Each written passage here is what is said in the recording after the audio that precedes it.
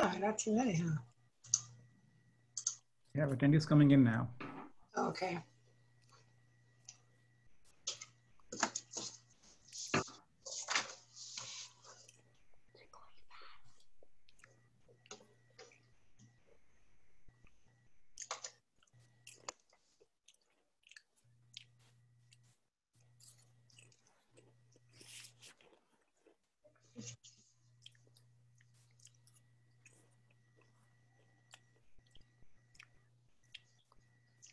Well, what do you think?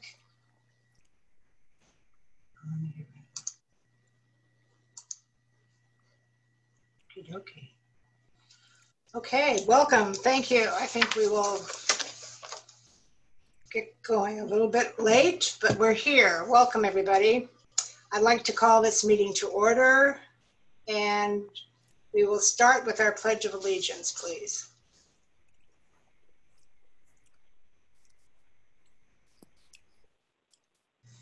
All together now. Here we go.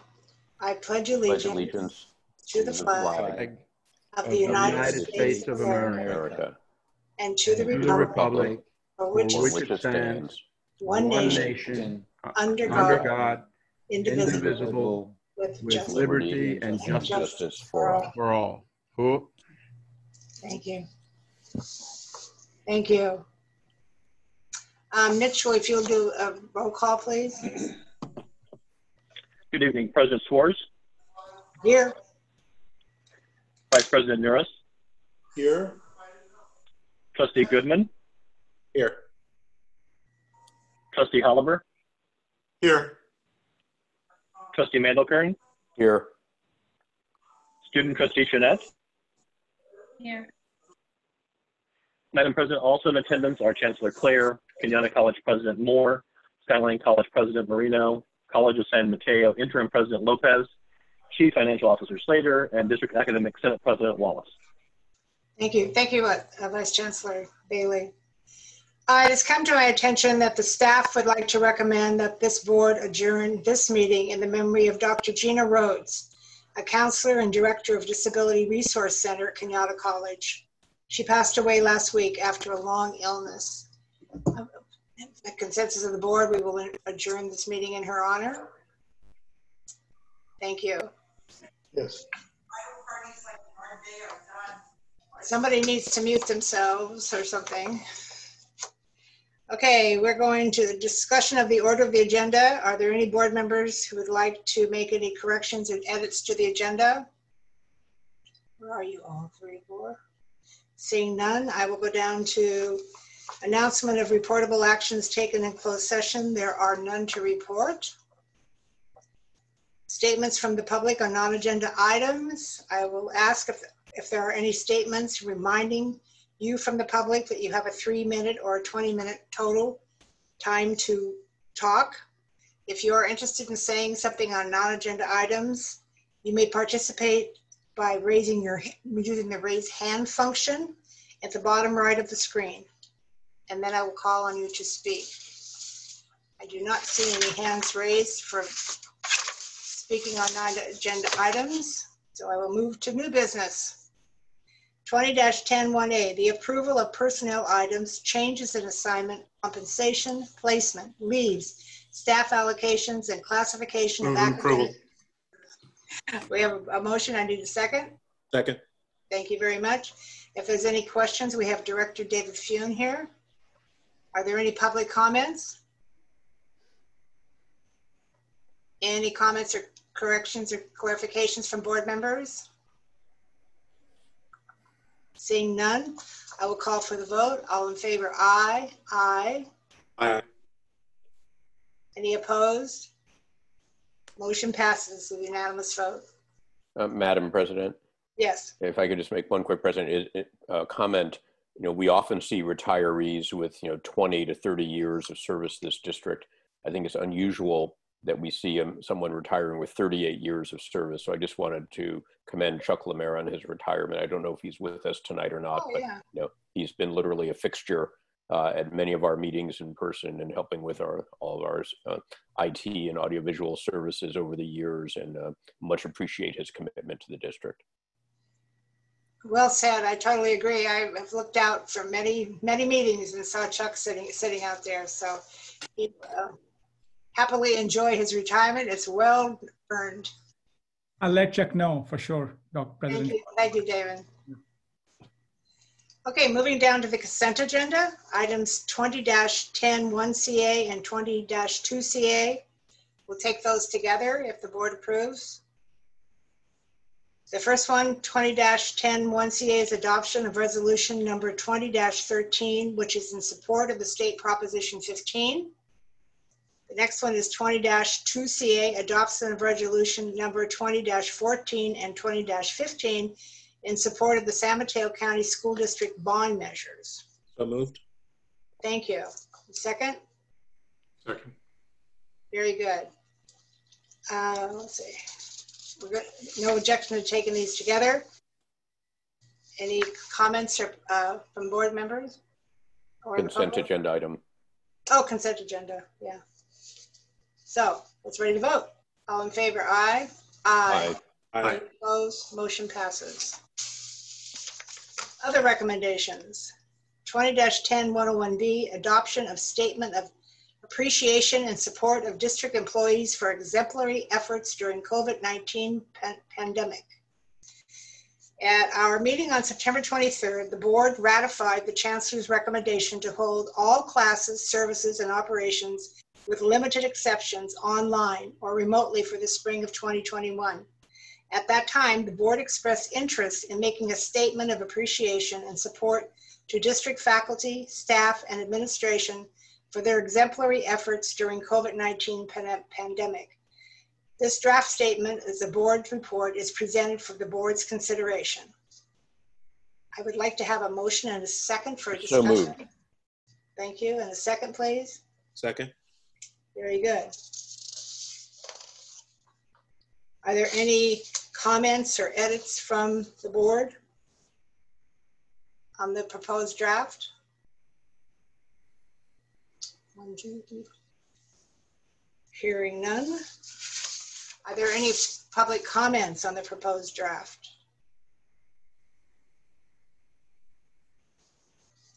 We'll call for the vote. All in favor, aye. Aye. Aye. Aye.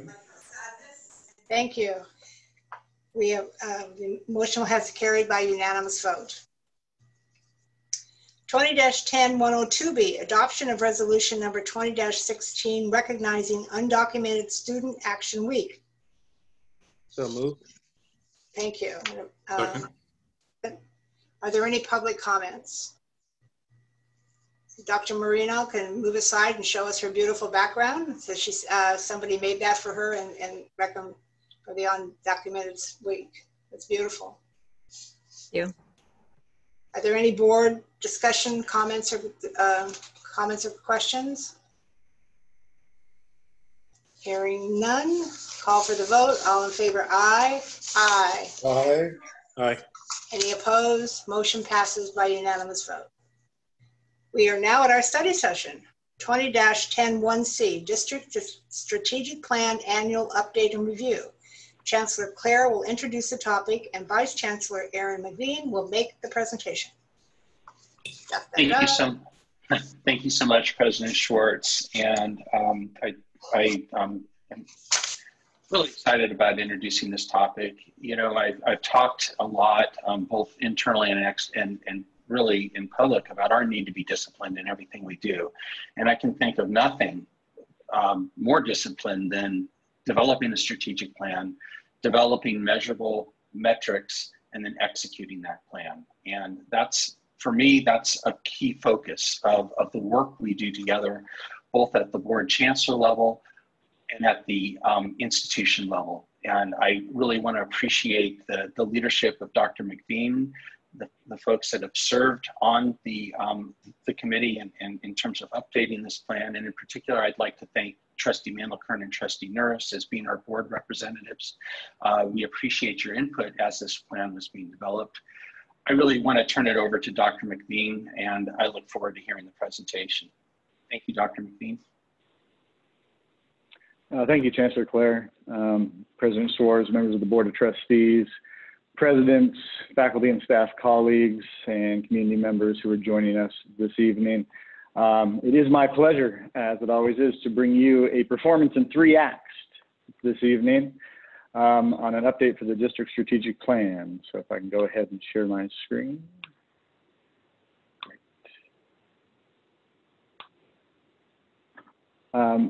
The first act will focus on a review of our district strategic plan metrics and a look at how we performed since we did an update for you last year. And then we will move on to a discussion of the strategic plan update process.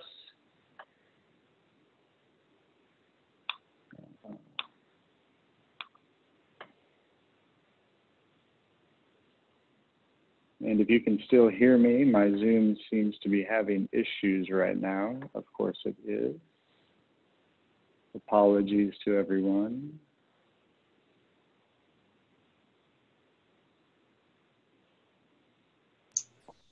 I was telling you that we could hear you and see your first page, but I was muted, so that didn't really good. Oh, you know, nothing like a little technology. So Zoom decided to crash. We'll try this one more time from the top, assuming everybody can hear and see now. Thank you, Kim. Yes. All right. As I think I was saying, the second act will really be to talk about the district strategic plan update process. I want to be able to share a little bit of the environmental scanning data that the committee looked at, and then do basically a first review of the revised goals and district-wide strategies for our next strategic plan. This, as folks may know, this was not a complete redo or brand new strategic plan. Our focus in that process really is to revise and update. And so that'll be part of the discussion when we get to Act 2. And then the interesting part of the evening, the Act 3 really, that folks have requested. We have a number of guests for our Promise Scholars program here, including some student speakers tonight. So I'll try to move through efficiently in the first 2, but as always, this is the board study session, so please do feel free to ask questions along the way. And President Schwartz, if you can keep me honest and let me know if the board has any questions as we go. I can't see everybody on the screen. Do my best. Awesome, thank you. All right, so our district strategic plan does focus and will continue to focus on student success, equity, and social justice. And as I like to do, I like to start out with some numbers just to give us a little warm up. So this number, 20,461, was the number of students enrolled in the district last fall at census, fall 2019. And of those students, 35% of them were full-time. So about just over a third of students were full-time. This number represents the number of first-time students who joined us that fall, first-time in college students. And of that number, almost 70%, 68% started out full-time. And we review this every year. The majority of our first-time students, those who come to college for the first time, do start out with us as full-time students. And so as we go through this and you hear the focus on how they're doing in the first set of metrics, it's because most of the first-time students do start out in that full-time category. And for fall 2019, that was just over 2,200 first-time full-time students. It's appropriate at this point too, because we are coming to the end of this 5-year strategic plan, to look at how our progress has been over the past 5 years based on our metrics.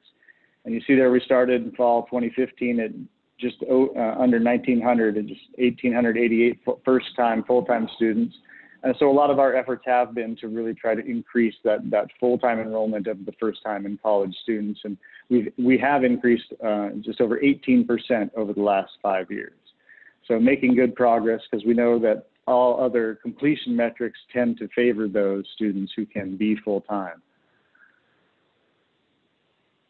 Some things that we couldn't have predicted that have definitely impacted the metrics of our strategic plan over the past 5 years, a huge one being AB 705. When we started out in fall 2015, looking at students starting in basic skills, math and English, that is starting below transfer level.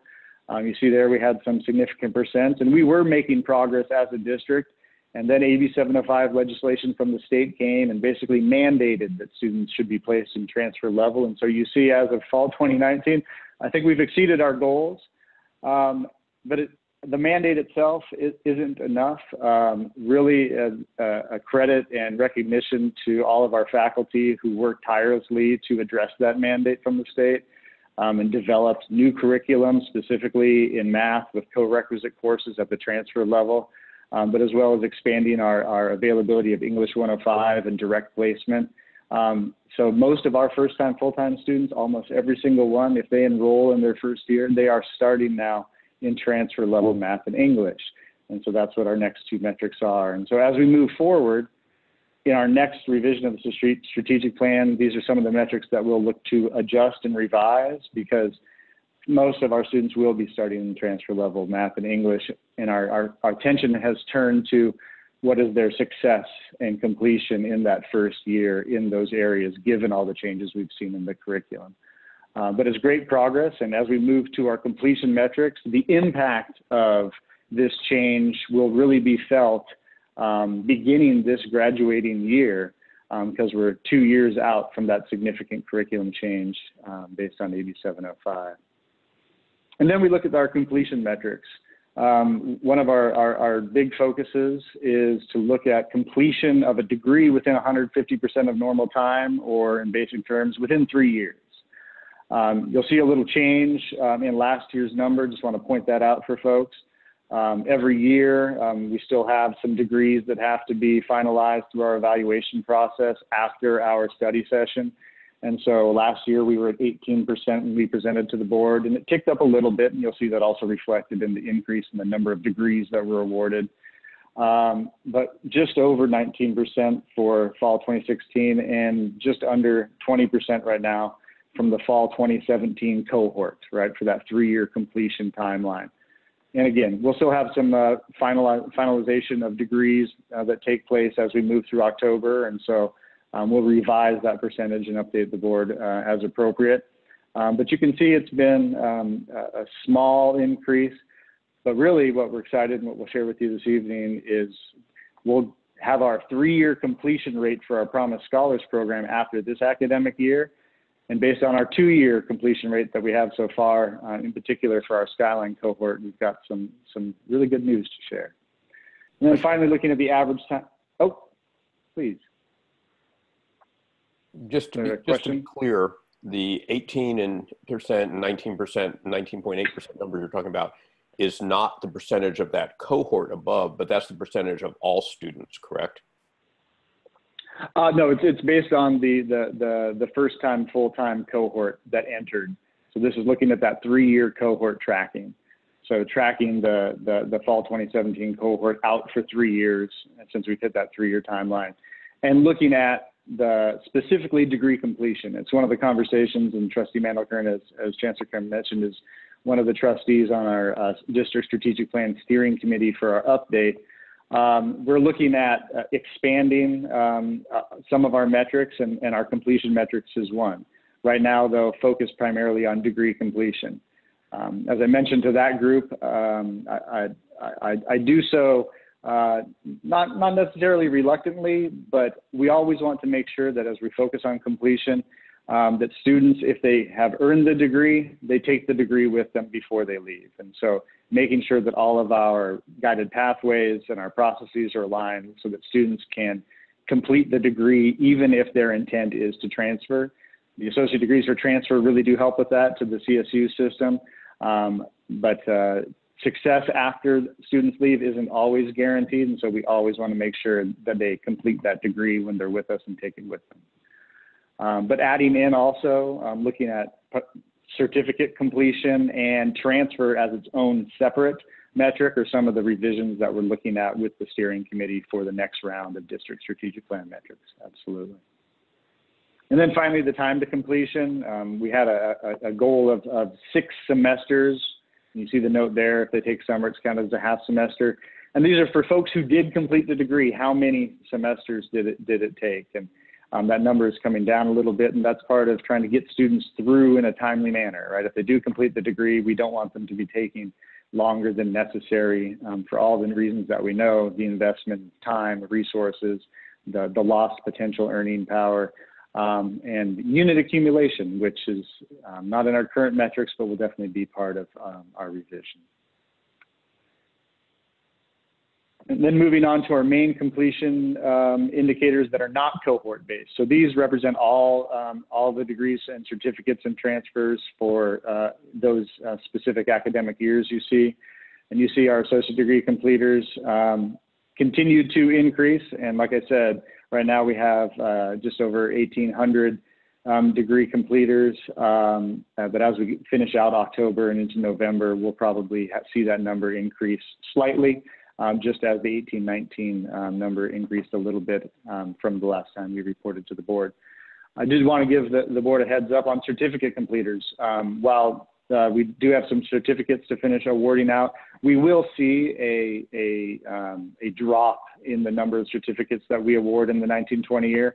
There's a few different reasons for that, but one of them being that we had been combing our student records and doing some auto award of certificates for students who had earned them. And we've exhausted those cohorts. And so we're going to see a drop off for the 1920 year. Not sure exactly what that will be, but wanted to just let you know that you will see a decrease in the number of certificate completers for the 1920 year in the next update. And then our transfer numbers. Yes. When you talk about certificate completers, is that state certificate completers or all certificate completers?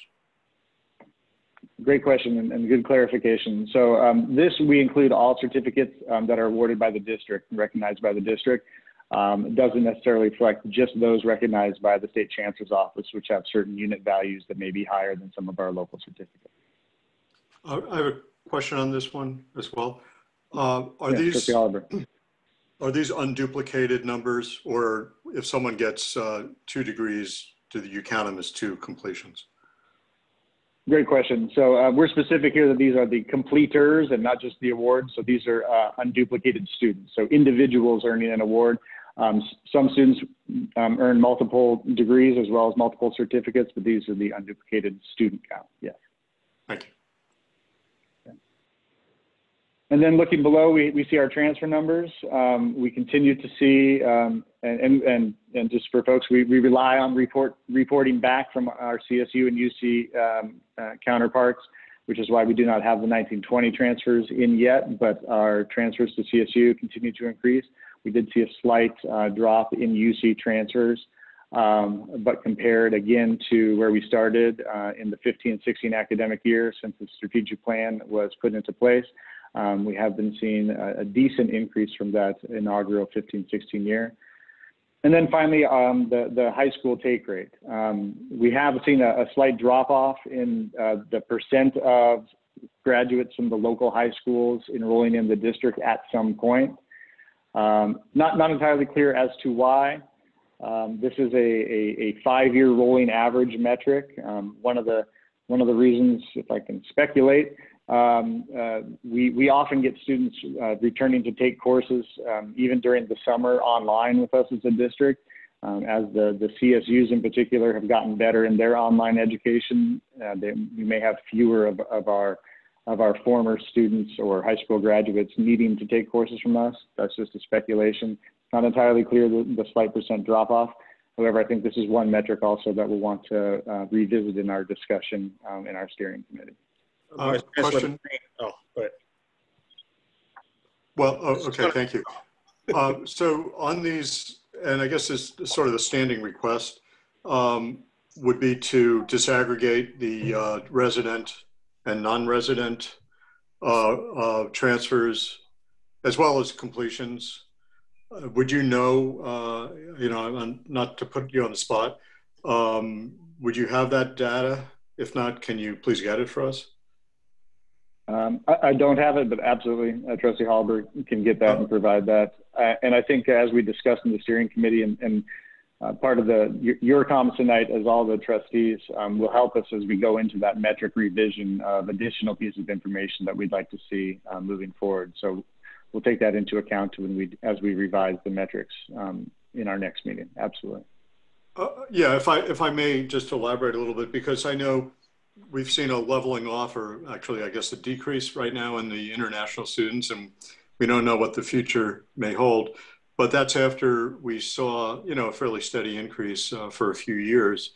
And those are really a very different cohort of students than, our California residents.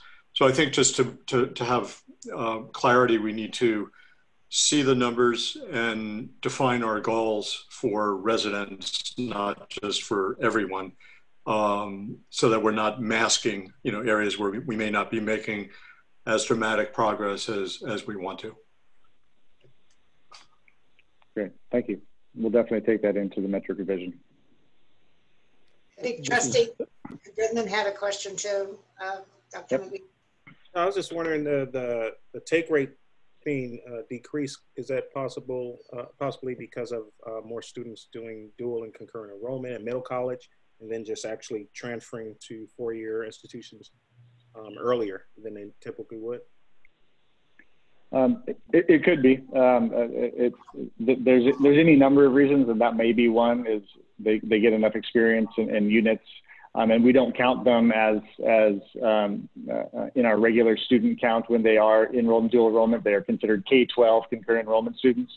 So that could be another positive aspect, is they gain units with us and just make the automatic transfer. Difficult to know, though. It is difficult to know. It is one possibility. Is that something that we should be tracking, or is that something that we are tracking, we just don't have the information connecting the dots? Because I do recall, I think we had our dual and concurrent enrollment number jump over the last 3 years. And then obviously with Skyline having their new middle college and those numbers actually being a part of kind of aligning with the decrease here.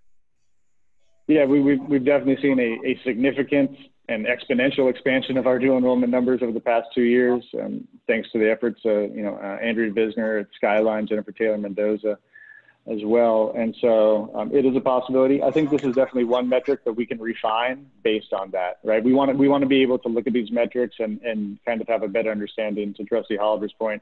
Is this indicative of something that we need to do and address, or is it simply a trend that we don't actually have control over? And so getting more precise has been the theme in our metric discussion that we just had last week. So this is definitely one area to have better information on. And you'll see that also reflected in the revised goals. There's a lot more interaction and engagement with high school partners to understand exactly where those students are going. Question. My question was on the subject of the high school transfers. To what extent do you think the COVID situation, the fact that we did not have the face-to-face contact with counseling departments, was our efforts or the efforts of the high school counselors with the graduating seniors less robust than in the past, and perhaps did that have any effect? So for these numbers, that impact wouldn't be reflected yet. The last number here from the 18-19 year. However, the board will see it all next year. There's going to be an asterisk around every single number that is associated with the 19-20 and 2021 year from here moving forward. What I will say is that the efforts to do outreach with the high schools specifically for dual enrollment were extremely robust this year, and we have seen a continued increase in dual enrollment because of that. I personally know of over 200 plus Zoom meetings that had to be scheduled just to walk students through the concurrent enrollment application. It was a tremendous shift of efforts in order to make sure that engagement was still happening even in this virtual environment. Really a credit to the efforts of folks and up at Skyline to make sure that connection wasn't lost even here in the COVID. So we'll see what the end result of that is when we continue to update the metrics to the board. I'm optimistic, though, that at least for our dual concurrent enrollment and high school transitions, that we've been able to maintain it. But the data will tell. The data will tell on that one. Thank you, Trustee Nurse. Question, comment, if I may? Yes, Trustee Malikan. Yes. Following on that, I think another trend I think would be interesting to keep an eye on, which I've been hearing about anecdotally from parents of high school students, is that there's some sort of up in the air nature to the advanced placement courses at the high schools now, with COVID, with the distance learning situation, and whether the advanced placement tests are actually going to be offered by the College Board or not because of COVID and so forth. And I think that's driven some of those students who would ordinarily enroll in AP classes in high school into dual enrollment to actually take a college course instead. And I know that's been one of the sort of persuasion arguments that we've often had with the high school teachers and counselors about taking a college class rather than taking an exam to opt out of taking a college class. And that may be part of what we're seeing as well. That would be interesting to keep an eye on. My original question, however, was back to the transfer numbers. And I believe you mentioned these are the numbers that we're getting back from the state chancellor's office or from the CSU and the UCs directly. Yep. This has been one of my long-standing frustrations of, is there any way to track our non-UC and non-CSU transfers that we have? And I believe I see on the state chancellor's scorecard now that they are beginning to track non-UC and CSU transfers. I'm not sure where they're getting that data from, but I'm wondering if we should be adding that data in as well. And I believe in the last year I saw it was something like 250 non-CSU and UC student transfers reported from our district for the last cohort that they had the number. So it's not an insignificant number when you compare it with our other transfer numbers here. It's absolutely something that we can add in our metrics revision. We do, for other programs, we submit to the National Student Clearinghouse and get data back that includes not only the public, but also private, also out of state colleges and universities. So we can look and see if we'd like to include those as transfers or include those transfer numbers in our next revision of the scorecard, absolutely. We used to get those numbers back from the states and they quit providing them a while ago. It's nice to see that they're going to be tracking them again, but it's something that we can do internally now and we have the capacity to. Great. All right. So I want to move us along into Act 2 if there's no more specific questions on the metrics, but I will just take a little pause to say that as Chancellor Clare mentioned, we have been in a revision process that was going strong right up until we hit March 17th, and it got disrupted. We'd actually planned on bringing back a full revised strategic plan and set of metrics to this meeting, and now that timeline is stretched out, hopefully to January and no later for the complete revision, including a new set of metrics. And these are the folks you see on the screen who are working on that. So just thanks to this group for sitting through all the meetings, for participating, and for contributing a lot of great work and representing the various groups, constituencies, and all three colleges. And we will be taking all of these around the revised metrics, as well as what we'll show you next, to the academic senates, classified senates, student senates, as well as the major planning and budget councils of each college for discussion before coming back with them. So I just want to make sure that everyone knows that these are draft and in progress, and we'll be making some additional revisions. So President Schwartz, unless you see any other questions right now, I'll move us on to a review of some additional information. Nope. So one of the, great. So I do want to lead us up to the draft revised goals and strategies for the district. But I want to set that up with a review of some of the data that the steering committee looked like. And we looked at a lot. We spent an entire almost 2-hour session doing an environmental scan deep dive. And one of the things that you'll see as a consistent theme in the revised strategic plan goals and strategies is really this continued focus on completion and the importance of completion of not only the associate's degree, but even the bachelor's degree. And so I put this first slide up. This comes from the quick facts from the U.S. Census. Always important to fill out that census. And it shows the educational attainment by race and ethnicity here in San Mateo County. And you will often hear that we have a very high education attainment rate compared to other areas. But as you see here, again, it is an equity issue when we look at the different demographics, the different groups who are able to secure that bachelor's degree in particular. And so if you see our Hispanic or Latinx communities, African American, Black communities, American Indian, Native Hawaiian communities aren't achieving the bachelor's degree at the same rate as Asian and white counterparts. Not to essentialize these categories, but just to point out that the attainment of the bachelor's degree is not even among all groups in San Mateo County. And so when we talk about the importance of completion, we keep this in mind, that educational attainment really is an equity issue, in particular in San Mateo. And these next few slides that I'll show you kind of highlight some of the reasons why we're focused on completion so much. This data comes from the Silicon Valley Index, some folks may be familiar with, last updated in 2018. This first slide shows what the high school graduation rates are, broken down by race and ethnicity. And as you see, again, moving from left to right, that we see a drop in successful high school graduation rates for some of our Hispanic Latinx communities, African American, Black communities, Pacific Islander, et cetera. And so high school graduation becomes an equity issue. Part of our reasons of reaching into the high schools with dual enrollment is because we know that those programs help to facilitate not only high school graduation, but then transition into higher education. But even if students are graduating, this next slide looks at how many students complete those UC and CSU requirements, otherwise commonly known as the A through G requirements. And here we see even greater disparities when we're looking at this through an equity lens. And a significant drop off as we move to our, again, Hispanic Latinx communities, American Indian, African American communities.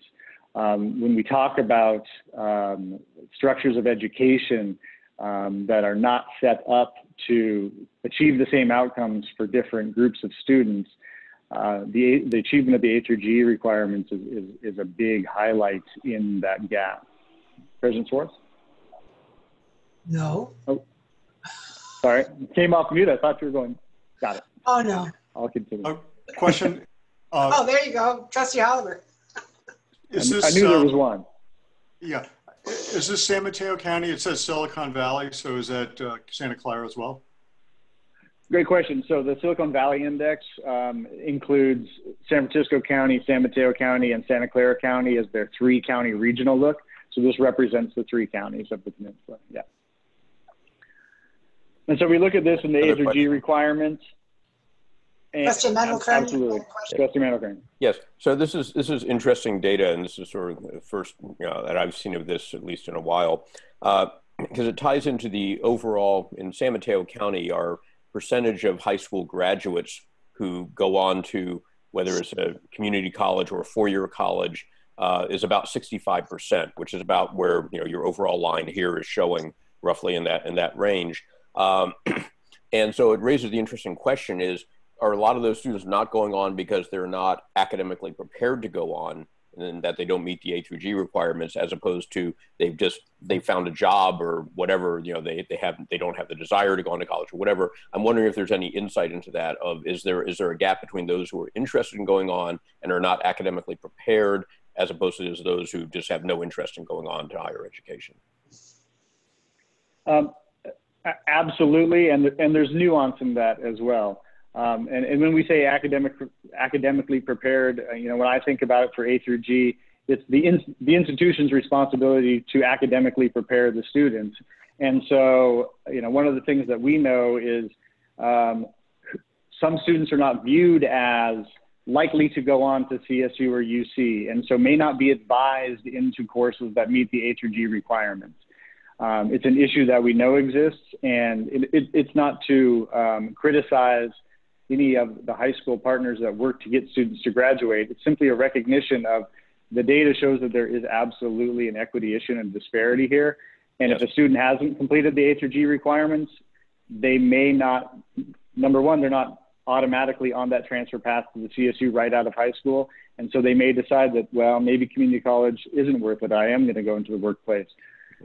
But this also tells us that these students who are not meeting the A through G requirements are also more likely to be the students that are going to need us as the district to provide that entrance into higher education for whatever reason that they weren't able to complete those requirements in their high school experience. And so when we look at our representation, it's definitely reflected here. So we look at, this is specifically the San Mateo County, looking at the race ethnicity of the county compared to that of our district. And it was in the most recent academic year we looked at in the strategic plan. So this is from our last academic year. And you can see that we definitely have an overrepresentation of our Hispanic Latinx community here in the district. And part of that I would attribute to the fact that they're not being able to complete those A through G requirements. So they definitely need to access higher education through our community college system. And it continues to put, for me at least, and I know for many of us, it continues to just highlight the importance of providing that access, but ultimately not just the access, but the completion. And so when we talk about the strategic plan, really the focus is continuing to be on completion. This slide here is for Santa Clara and San Mateo counties specifically. Aaron, can I ask a question? Absolutely, Trustee Nurse. Going back to that, the subject of people not really finishing what they need to do in high school, I guess really this takes us to the fact that the discussion needs to go beyond high schools as well, because having spent many years in that setting, many high schools, especially in our area, are receiving ninth graders that are reading at the 4th and 5th grade level, if maybe not even lower. And so by the time they get to high school, there's no longer any retention anymore in elementary schools. And they come into high school reading and performing at significantly lower levels. In the 4 years that the high schools have them, they don't have enough time to get them up to speed and get them through those particular requirements that we were talking about. So if we're going to then inherit then students that, the problem just gets compounded, let's just put it that way. So in order to really deal with it, we need to get to the root cause of it, which means we need to articulate more with the feeder districts, not only the high school level, but at the elementary school level, to see what we can do to have people performing at the levels they're supposed to before they get to the community colleges. But the reality is we have to deal with what we have, so we deal with it.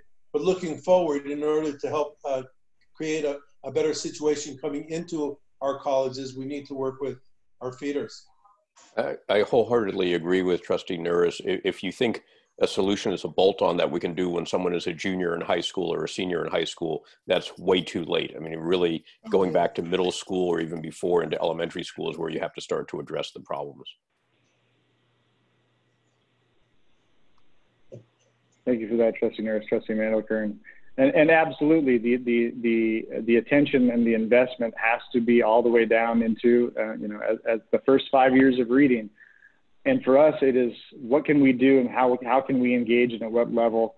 And part of our efforts right now through dual enrollment is really to get down at least into the high school level and to continue to reach down and to collaborate all the way up to help as many students be prepared as possible.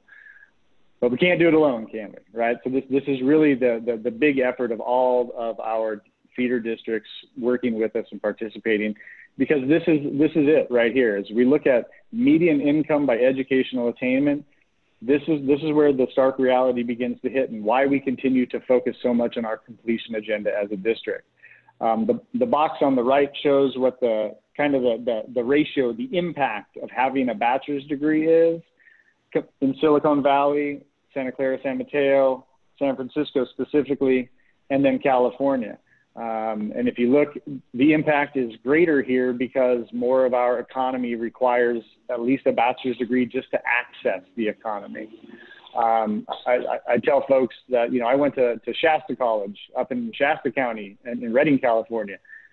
The need for a bachelor's degree and the impact of a bachelor's degree is not the same as it is in San Mateo County. You can access the economy with a high school diploma much easier.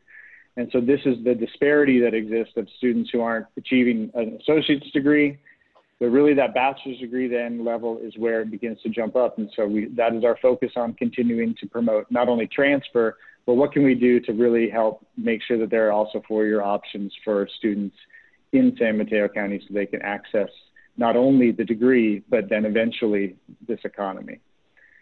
Chancellor McBean, Vice Chancellor McBean, if I may add on to that, it's a bit of a chicken and egg situation. If perhaps we can go back for one slide, it's not just that the bachelor's degree leads to higher income. It's, as you mentioned, just to be able to participate in the economy, to get those higher paying jobs, you have to have that educational level. And in a very sort of knowledge rich economy like we have here in the middle of Silicon Valley in San Mateo County, if you don't have that educational attainment, you're probably not going to be able to make enough money to afford to live here. And so it becomes a self-fulfilling prophecy that if you don't provide the educational opportunity, you don't have the ability to make the income necessary to be able to live here. And so you either have a very low standard of living or you are forced out of the geographical area because of it. Yeah, absolutely. And again, when we talk about a strategic plan focused on equity and social justice, this is the ultimate impact, is looking at per capita incomes, all of these metrics. And when we review them, they all do go together. Is if students can't access higher education, if they can't complete the bachelor's degree, first starting with the associate's degree, there are income disparities by race and ethnicity that have to be acknowledged. And this is where we turn to our district to help address these disparities by focusing on completion for students. Because this is the reality of the impact on income for different groups in our counties, and in particular, our communities of color, not being able to achieve the same income levels because they have been systematically excluded and from higher education, which is why that is a major focus, not only this year, but of our strategic plan, is to disrupt that pattern and break down those barriers. The last slide I wanted to share that we looked at just as setting up our review of strategies was the unemployment realities as well.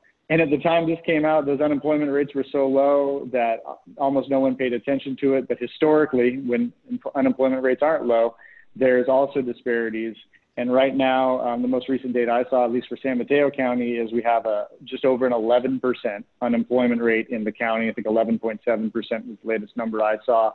And this, you can almost bet, while they didn't disaggregate, that that's going to impact our communities of color to a greater extent, because it historically always has. And the work of the Workforce Task Force, Tom Bauer leading that work with Jonathan Bissell, Andrea Visner, Alex Kramer, Julian Branch down at Kenyatta. Their work is even highlighted now because folks are unemployed and do need to be able to return to work. And that's an immediate response, but it's about getting those folks also to completion so they can access this economy. So I want to shift there to what I consider our first review for the board of the revised goals and strategies. I'm not going to read every single thing that is on the slides. I want to make sure we get to our promised folks who are with us this evening. But I did want to include this, and it's included in your packet in the report, because we have an opportunity to continue to refine these between now and January, when we hope to bring them back for a final read. And so, as the steering committee, we went into a deep dive of information. We reviewed the strategic plans from the colleges. We went through this environmental scan and SWOT analysis process. And this is what we have drafted as our revised goals and strategies for the strategic plan. We started out with district-wide strategies that are kind of overarching, that may be timely, but that kind of focus and aren't located under any particular goal. We want to continue to be able to evaluate the impact of our efforts to make sure that we know whether or not they're increasing our metrics that we develop. Guided pathways still have to be fully implemented across the district. Resources to continue to continue to help innovate in teaching and learning. Fully implementing our Salesforce CRM is definitely a district-wide strategy that we hope to achieve in this next round of strategic planning. And then, and I hope Joe Fullerton is on the Zoom here somewhere, also making sure that we are supporting sustainability as a district and keeping that as a focus, always highlighted by the potential for the rolling blackouts this evening that we might see across the county, and needing to have sustainable sources of power, but also decrease our reliance on the grid to some extent. So these are our overarching strategies.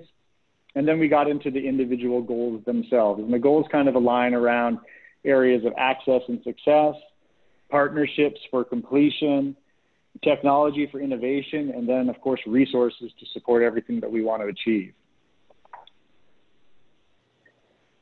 And so you see here, and one of the things we talked about at our last meeting was, in reading through these, all of these read just a little bit different here in this pandemic situation, because I think we recognized what was needed in online education and delivery of online services and remote services, but we really didn't have a good idea, but we have a much better idea of what is actually absolutely needed now and the resources that we need to support it. And so a lot of these focused on online web-based options for students for advising and counseling, and the strengthening of those interventions that are going to lead to success. We also focus on that pathway idea, the pathways through the ESL sequence, focus on success in our transfer level English and math. All of these are really looking at the interventions designed to increase success in students and increase access for students to the services that we know are successful based on our evaluation. As we moved into strategic goal 2, this is really about that whole continuum from our high school partners to our institution, then up through our 4-year partnerships. So continuing to increase collaboration for early college, middle college, concurrent enrollment, and dual enrollment opportunities, really promoting the collaboration, faculty-faculty collaboration, so that our guided pathways can start all the way in junior year of high school and continue all the way up through our guided pathways here in the district as we finish implementing those over this next strategic plan iteration. Continuing to work at feeder high schools, as we mentioned, to streamline that process, that's sharing transcript information so we have a better idea of what we can expect for the transition from high school districts, and to expand as many partnerships then upward into the 4-year realm, whether that looks like a 4-year option in the county, whether that's increasing our 4-year degrees at our colleges through advocacy at the state level, or bringing on programs at our colleges in that university center model. Whatever it is that we can to provide that 4-year access here is also part of this, and again, highlighted in the data that we just reviewed of the importance of that. Aaron, as we went into yes. Sorry, Aaron, if I could just comment, and I think part of that in terms of looking at our data and looking at our transfers, while we celebrate the students that are going to, upper tier schools, the reality is most of our students are going to our local CSUs. So I think a big part of our work involves doing really detailed work with our major transfer institutions. That really would be San Francisco State and CSU East Bay, and to a certain extent, San Jose State.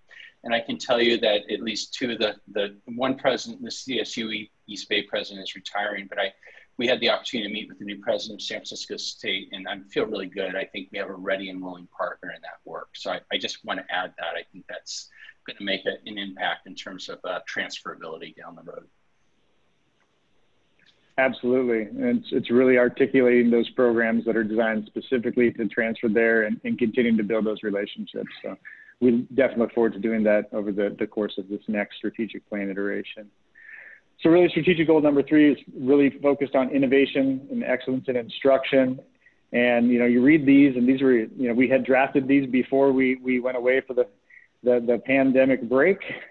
But now they read a little more intensely: to develop online education, increase the development of certificate degree programs, incorporate advances in technology, and provide the professional development support that's needed so that we can continue to raise the game for online instruction, and ensure that all of our student and academic support services are accessible to all students, both in the technical sense and in the availability sense in the online realm. Because we recognize the impact that has on not just success, but equity and achievement. And then finally, goal 4 really then focuses down on the resources that are going to be needed. We want to continue to advocate to maintain our status as a community supported district. We want to continue to increase alternative revenue sources to support all of the programs that we know we need, and we'll talk about that with our Promise Scholars program in a minute. Expand grant funding strategy, as well as increase philanthropic development, and really just continue to increase all these options to provide more resources and to engage our community. That's reflected in the community continuing corporate education focus that continues, potential credit, non-credit, hybrid options. All of this is about continuing to engage our community so we can continue to have the support of this county that we have enjoyed and really our students have benefited from. And so that is the first review of our goals and strategies. As was mentioned, Trustee Mandelkern and Trustee Nurse are both on the steering committee. I'm happy to take in suggested areas of revision at our next steering committee meeting if any of other trustees would like to contribute their thoughts or any areas that they think that we have overlooked. But really want to thank that steering committee. And like I said, we'll be going out to the colleges for their input on these strategic goals and strategies to see if, from the college perspective, if we've missed anything essential. But with that, I really want to turn it over to our Promised Scholars program, if there's no specific questions for me, and make the transition to Act 3. Seeing none? All right. I am thrilled to turn this over to Dr. Lauren Ford. She's our Interim Director of Strategic Initiatives and Planning at the District and Educational Services and Planning, and she has brought a group of folks here to share tonight. So Dr. Ford, please take it away. Thank you so much, Dr. McBean. Good evening, members of the board, President Schwartz, Chancellor Clare, presidents, colleagues, community members, Promise folks. We see you out there on the attendees list. Thank you so much for joining us today.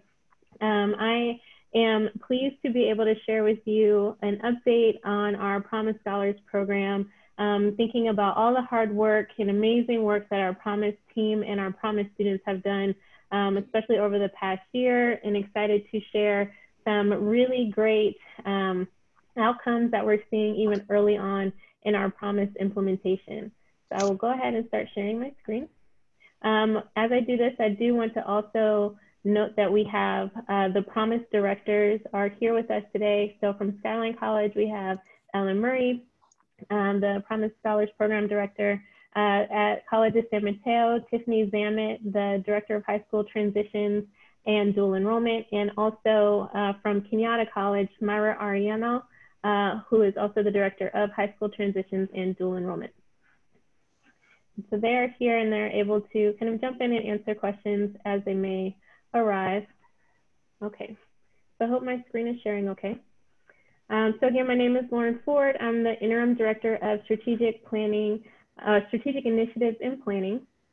And just want to provide for you first kind of an overview of the Promise Scholars program and how we got to where we are today.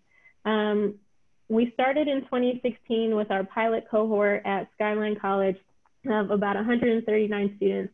And this cohort was really essential for us to just figure out, how do we even start? How do we start with offering a fee waiver? What does this look like? What are all of the components that we might need to provide a full-fledged completion program to support our students in being able to get through their programs in 2 to 3 years? After that, in 2017, we started a technical assistance relationship with the CUNY ASAP team, which we do have a member of that team here today who can share a little bit more about what that looked like. But that 2017 year allowed us to really expand our efforts in thinking about, what does a scholarship in counseling look like? How can we support a few more students to 253 and start really thinking about what replication of this evidence-based completion model would look like within not only our district, but in California as a whole, right? There are some really key differences just between the way in which, things might happen in New York versus the way they happen in California, even thinking about, transferring from the community college to 4 years, the systems are different. And so all of that we were taking into consideration as the Promise team at Skyline did a deep dive within technical assistance with the CUNY ASAP team. That year of technical assistance allowed for us to really expand the Promise Scholars program and start an official ASAP replication with our fall 2018 cohort at Skyline, but also start our pilot programs at the College of San Mateo and Kenyatta College, where we expanded our efforts to be able to provide not only the fee waivers for students that still had a need after any financial aid was applied, books, thinking about monthly incentives, whether it's transportation or food, having dedicated counselors, workshops and engagements throughout the semester to really build and maintain relationships with students and keep them engaged and on track to completion. And so the fall 2018 cohort was really our first year to be able to have this full-fledged, holistic, kind of full support program for our students within Promise Scholars. So then it comes to the fall 19 cohort where we started and truly expanded it to serve up to 2,000 students. I think we were just shy of 2,000 across the district at all of our colleges. So 750 at CSM, 750 at Skyline College, and 500 at Kenyatta. And the fall 2019 is when CSM and Kenyatta College started their technical assistance support with the CUNY ASAP team. That technical assistance is really vital to be able to understand the ASAP model, understand what it looks like within our campuses, identify what types of supports, collaboration might be needed across the campus and the district, as well as what type of training might come from it for our counselors, our staff, and even our administrators to really understand how does this model work and how is it so effective. And so with that, we got together, and we got together often. And so from monthly phone calls with our CUNY ASAP counterparts, we were able to also get together in April in New York to learn more about what does ASAP look like on the ground, right? I see Aaron's face. We missed being able to go to New York again this year because it was right when the pandemic started and we all got grounded in place. But that's okay because we're still able to get together virtually and engage. The picture that you see on your screen is from last October when the CUNY ASAP team came to Skyline College and we held a district-wide ASAP Promise counselor training so that all Promise counseling faculty and staff and even administrators were able to, again, dive deeply into the Promise Scholars model, really understand kind of how this operates, how this works, and to share promising practices with one another. There might be some faces in there that you might not recognize, and those are actually our partners from Lake Tahoe Community College, Pasadena City College, and Cuesta College, which were exploring the replication of the Promise Scholars program as a part of the Higher Education Innovation Act that we actually won from the Chancellor's Office a few years ago to expand the PSP replication efforts. And so they've been joining us along this journey to think about what Promise could look like even within their campuses. And it's been a really great opportunity to share our knowledge about how we were able to translate this New York model into the California context. And so with that, I want to invite Christine Braginiart, the University Executive Director of CUNY ASAP ACE, to share a little bit about the experiences that they've seen on the ASAP side about the success of the program, but also how our technical assistance has worked. So Christine. Thank you. Thank you, Dr. Ford. Thank you for inviting me, and good evening, everybody. It's really such an honor and privilege for me to join you all and at least reflect a little bit about our relationship and the journey that we've been taking alongside the San Mateo County Community College District and really helping us, kind of flex our own muscles in terms of testing the ASAP model beyond our very unique CUNY context. So my name is Christine Braginiart. I'm the University Executive Director of CUNY ASAP. And right now, we are 14 cohorts in to our ASAP scaled existence. We serve 25,000 students per academic year over 9 partner colleges, 6 community colleges, and 3 comprehensive colleges.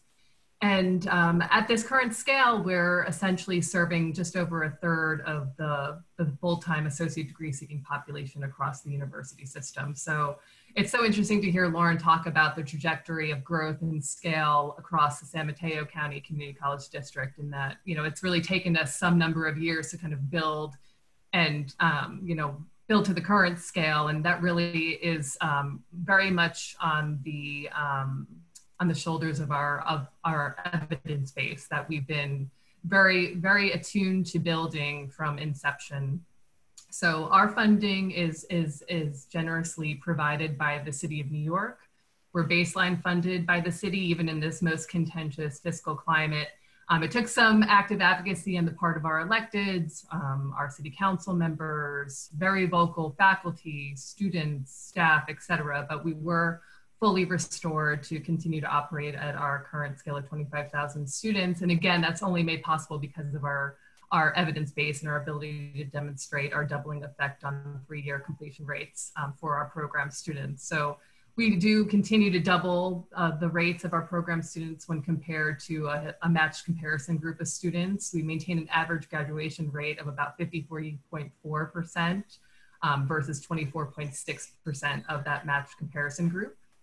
And so, we continue to, demonstrate these outcomes. Again, we continue to be funded at our current scale of 25,000 students per academic year. And of course, that in turn, yielding many more graduates over time, has this very kind of dramatic effect on the CUNY overall 3-year completion rate. So again, as we progress, by 2022, it's projected that we'll boost that overall CUNY 3-year grad rate to 34%, and that's coming up, almost doubling that 3-year rate from a baseline of the fall 2013 cohort of 17.8%. So very excited that we're able to kind of maintain this momentum. Not only is our program kind of proven to be highly effective within CUNY, it's also proven to be highly adaptable. We're applying the model to different contexts and different populations, applying it to the baccalaureate setting, where we're really looking to double the 4-year completion rate at our senior colleges, adaptable population, where we're applying the model to part-time students so we can really boost academic momentum. And again, on top of adaptability, replicability was always something that we were really looking to test, and we couldn't have done that any more effectively than with our partners in San Mateo County.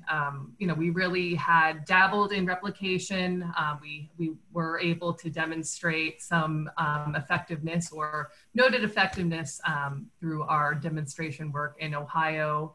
MDRC released that report of the 3-year findings of the RCT, where we replicated the model at 3 Ohio community colleges. And it really did boost full-time enrollment, semester to semester persistence, increase the number of credits attempted and earned. Very similar findings and outcomes that we found also within CUNY ASAP. So, again, it was just a matter of now kind of seeing how we would be able to build replication in a scaled model. So San Mateo has really provided that, being able to really assess, the ways in which this program can be accessed by the entire eligible cross-section and population of your district. It's really been a unique partnership to see the commitment to equity and access and scale that the district has taken from the very onset of replication.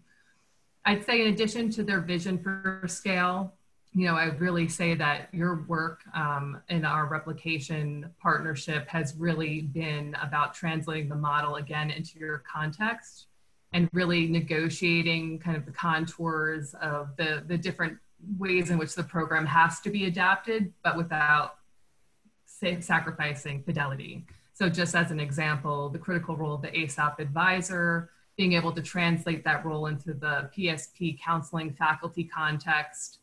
This is already providing a roadmap into the ways in which the PSP program can be rolled up even more broadly across the California system potentially. I just also wanted to just take a moment to really commend, Lauren in particular for really being such a stellar documentarian of all the lessons learned over these last 3 years. As you'll probably hear, there's just been so much really fine-tuned detail to the ways in which this program, again, can continue to grow, be adapted, be modeled for other community colleges across the state. So it really does have this powerful benefit to the entire California community college system and students across your state. So thank you for allowing me the opportunity to just kind of, articulate the great value that the program has had, PSP has had on ASAP, has helped us kind of think about the different ways in which we can continue with our replication work and our technical assistance work. And we really do view the Skyline and as the frontier program of what we're trying to model as, continued demonstration projects that would replicate this model nationwide. So with that, thank you for the time, and I look forward to hearing more about your early outcomes. Okay, thank you so much for joining us, Christine, and for staying online all the way from New York. I know it's late there, but we appreciate your support and your advocacy for the program. and just the opportunity to collaborate in so many different areas to make both programs even stronger. So thank you so very much. Absolutely, thank you. Mm-hmm. And so with that, with the technical assistance, it's still ongoing. The work that we're doing together, including even next week, we have a virtual convening where all of the replication partners, including folks from Ohio, from West Virginia, from Tennessee, that are replicating the ASAP model will be joined together to really kind of learn from one another about how we've been able to adopt the model, how we're able to serve communities that have been underserved in the past, and how we've adapted within this time of COVID and virtual learning, how we're looking at our data, as well as getting more insights on the ACE program that Christina was just talking about, which is serving the senior colleges. So translating it to the four-year colleges and universities, and how do we serve part-time students within this model. And so that's something we're really looking forward to next week. If any of the board members would like to attend, please let me know. I'm happy to send you an invitation to learn more about the amazing work that we're doing. So I mentioned just our overall growth as a whole from year to year, and I just wanted to kind of highlight what that has looked like by campus. You'll notice in 2019, in the fall of 2019, we're kind of at our maximum. Our goals in terms of how many students that we could support. Again, at Kenyatta is about 500, CSN and Skyline was 750. For the fall 2020 term, we did see a dip in the number of students that are in the program, and that is in large part due to COVID and the pandemic as a whole, and how that is impacting our students. And so I think that goes kind of in line with what Dr. McVean was sharing earlier within just overall enrollments and challenges, that students have been able to share with us, and the challenge that comes with enrolling in classes versus needing to work or any other areas that might take them away from that primary identity as students. Some of these students that may be missing from this chart are still in touch with our programs. They just perhaps needed to take a semester off while they were focusing on their own personal situations, again, work or for mental health purposes, to support their families, things like that. And so we are holding those spots for those students to be able to come back in the spring, we hope, if not, then in the fall, so that we can continue to support them within the program. Our overall demographics of our students, our student population is a majority first generation, low income students. We really wanted to make it a point to serve students that were low income and first generation for many of the points that Dr. McVean shared earlier, and just being able to have that access to higher education, so that, in turn, earning the degree, being able to go into the workforce or to transfer, then change the lives of not only that student, but also their families and their community members. When it comes to the racial and ethnicity breakdown, our Latinx and Hispanic population is by far our largest student demographic within the Promise Scholars Program as a whole, and that is still reflective of our demographics as a district, right? And so, we have Hispanic serving institutions within our district, so it is no surprise that our Promise Scholars Program reflects that as well. And so that's all who's in the program. So what is this program, right? So the Promise Scholars Program, we are a completion program. And in order to help support our students complete, we support students that are able to study full-time, that are first-time students, but providing them with these 3 areas of support for up to 3 years. And so there's financial support, academic support, and counseling support. The financial support is often that hook that kind of gets them in. Oh, wow, you can pay for my college, you can pay for my tuition, my books, and I get $50 a month. Like, this sounds amazing, right? That's that financial support that really is able to lift a barrier that has previously prevented access for especially our low-income communities because it's more than just tuition often. The expensive books gets very expensive. How do they get to campus? The transportation incentive can be extremely beneficial.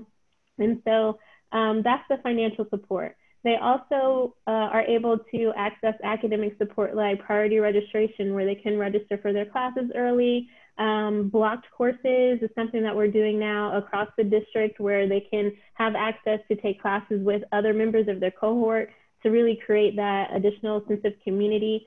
Early onboarding, that may look a bit different at each campus, but is really dedicated to ensuring that students are able to join the college and have access to the different supports, resources, and really know who are these folks that are going to help me throughout the next 3 years or so. And so it's connecting them to not only the program, but also each other, right? Because the students do serve as support for one another as well.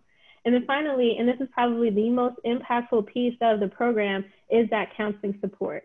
And so the Promise Scholars program, based on the ASAP model, works on a maximum student-to-counselor ratio of 150 students to 1, which is a much lower ratio than our general counseling provides. And this is because of the tiered support model that is integral to this particular program. And so students that might be in their first semester, or maybe they're their last semester and they're about to graduate, or students that may have had some challenges with their academics in between when they start and when they're graduating, they may meet with their counselor more often so that they can check in, make sure that they're on track, and really have a plan to success. Students that might be in their second year, they made all A's last year, and they're doing great, life is good. They might meet with their counselor like twice a semester. And so it's really kind of the support model that our counselors and our program staff take very seriously in being able to provide great assessments to students, because they've been able to develop these relationships over time and really get to know who the students are and know what type of support that student may need. So in addition, there's workshops, there's group events, there's an access to career development and support. So it's really kind of this full-fledged program that students are able to tap into.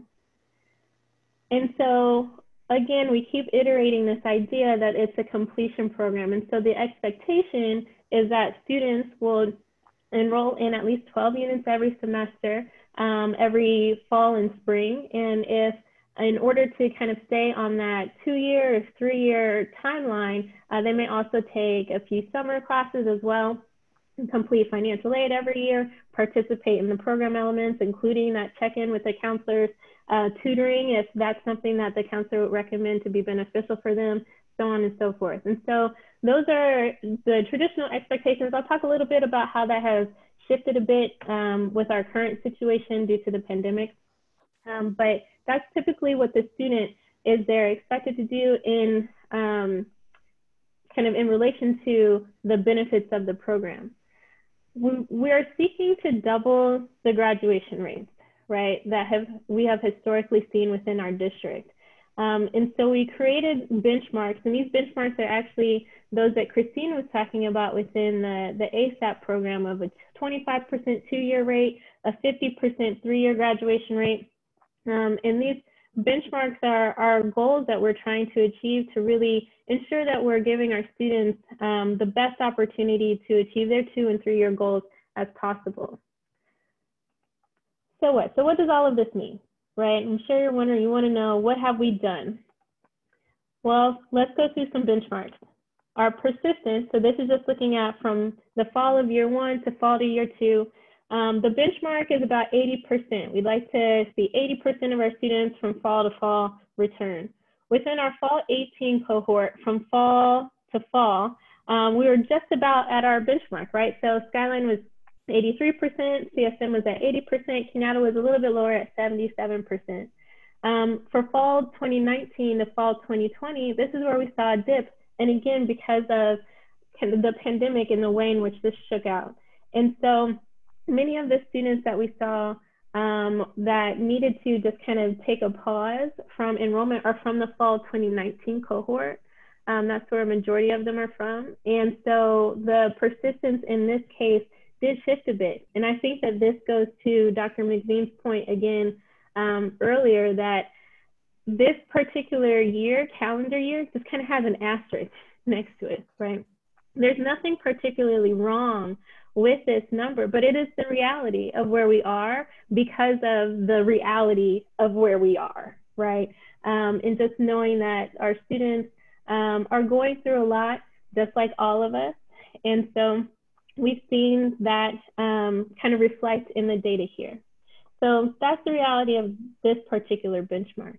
However, I want to share with you some success that we've seen.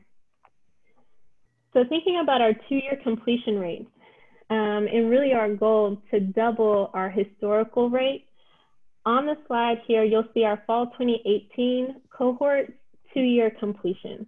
The yellow bar, it represents our associate's degree earners. And so the goal of the program is really to help students earn that degree, right?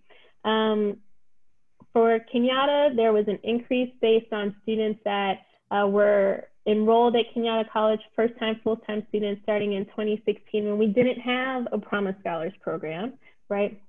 So we've seen an increase there. At CSM, it almost doubled that rate for associate's degree earners. Skyline almost quadrupled, right, that rate for associate's degree earners. And so the work that the Promise Scholars teams are doing is really showing here. It's really showing up in terms of the amount of students that are able to get through the program in 2 years in order to achieve their goal and earn their degree. I also want to point out that for the fall 2018 cohort, that was the year prior to Kenyatta College and College of San Mateo participating in that technical assistance, that extra support that the CUNY ASAP team brought on. So there are still different components of the program that we're rolling out throughout those times.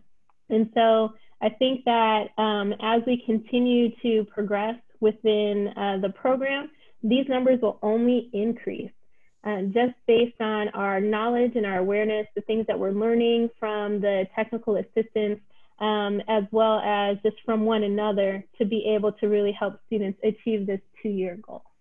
So I just want to give a shout out and kudos to the Promise Scholars team in being able to get us to this point. This is, I mean, fantastic. If you were to add up all of the numbers, Kenyatta's completion is about 15%, CSM is 20%, and Skyline is at 30%.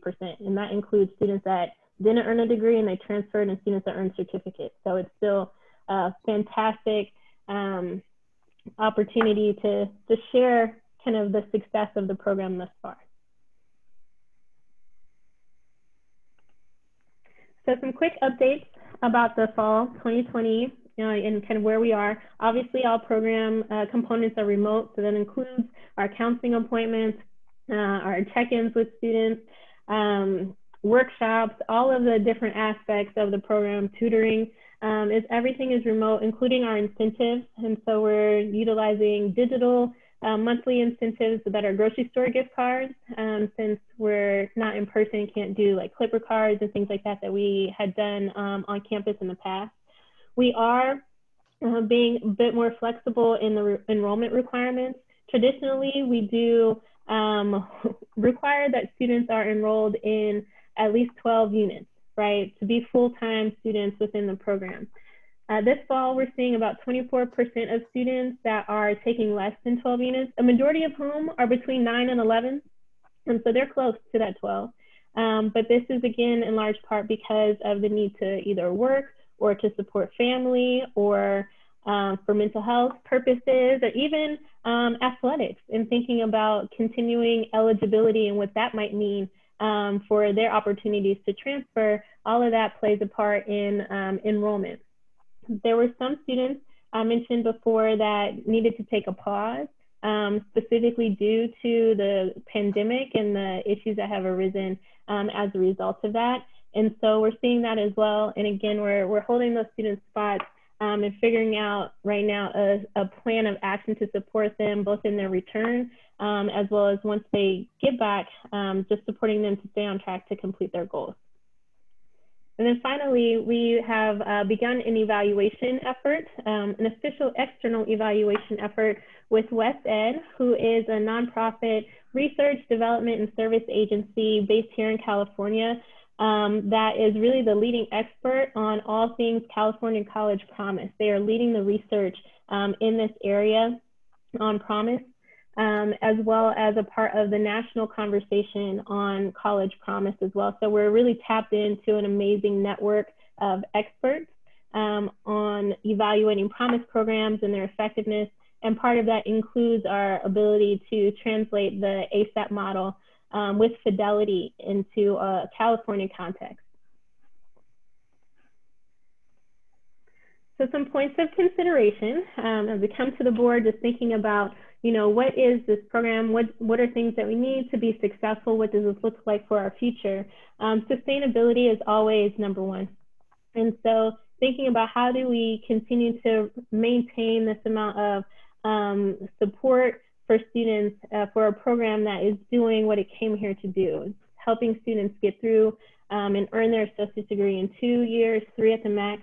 And so from the state chancellor's office, those AB 19 dollars at 1.4 million has been a huge part of our budget to support this program. However, there are potential budget cuts coming from the chancellor's office due to this pandemic. And so I know that for me, for our Promise teams, there is kind of this, you know, concern about what happens when that number goes down. I don't want to say it's going to go away. Let's not bring that in here. But what if it goes down? Then how do we maintain the support of this program to be able to support our students? How might we be able to have access to flexible dollars so that if those state funds go down, what else might we be able to use instead to support the direct aid to students, so the fee waivers or the incentives that we are able to provide for students? And then how do we maintain our staffing support? Thinking about that 150 to 1 caseload, that's really kind of the crux of this program, and being able to provide that dedicated support to students is by having the right folks in place, and enough of those right folks in place to be able to provide that level of attention, of support, to build those relationships to really guide our students towards success.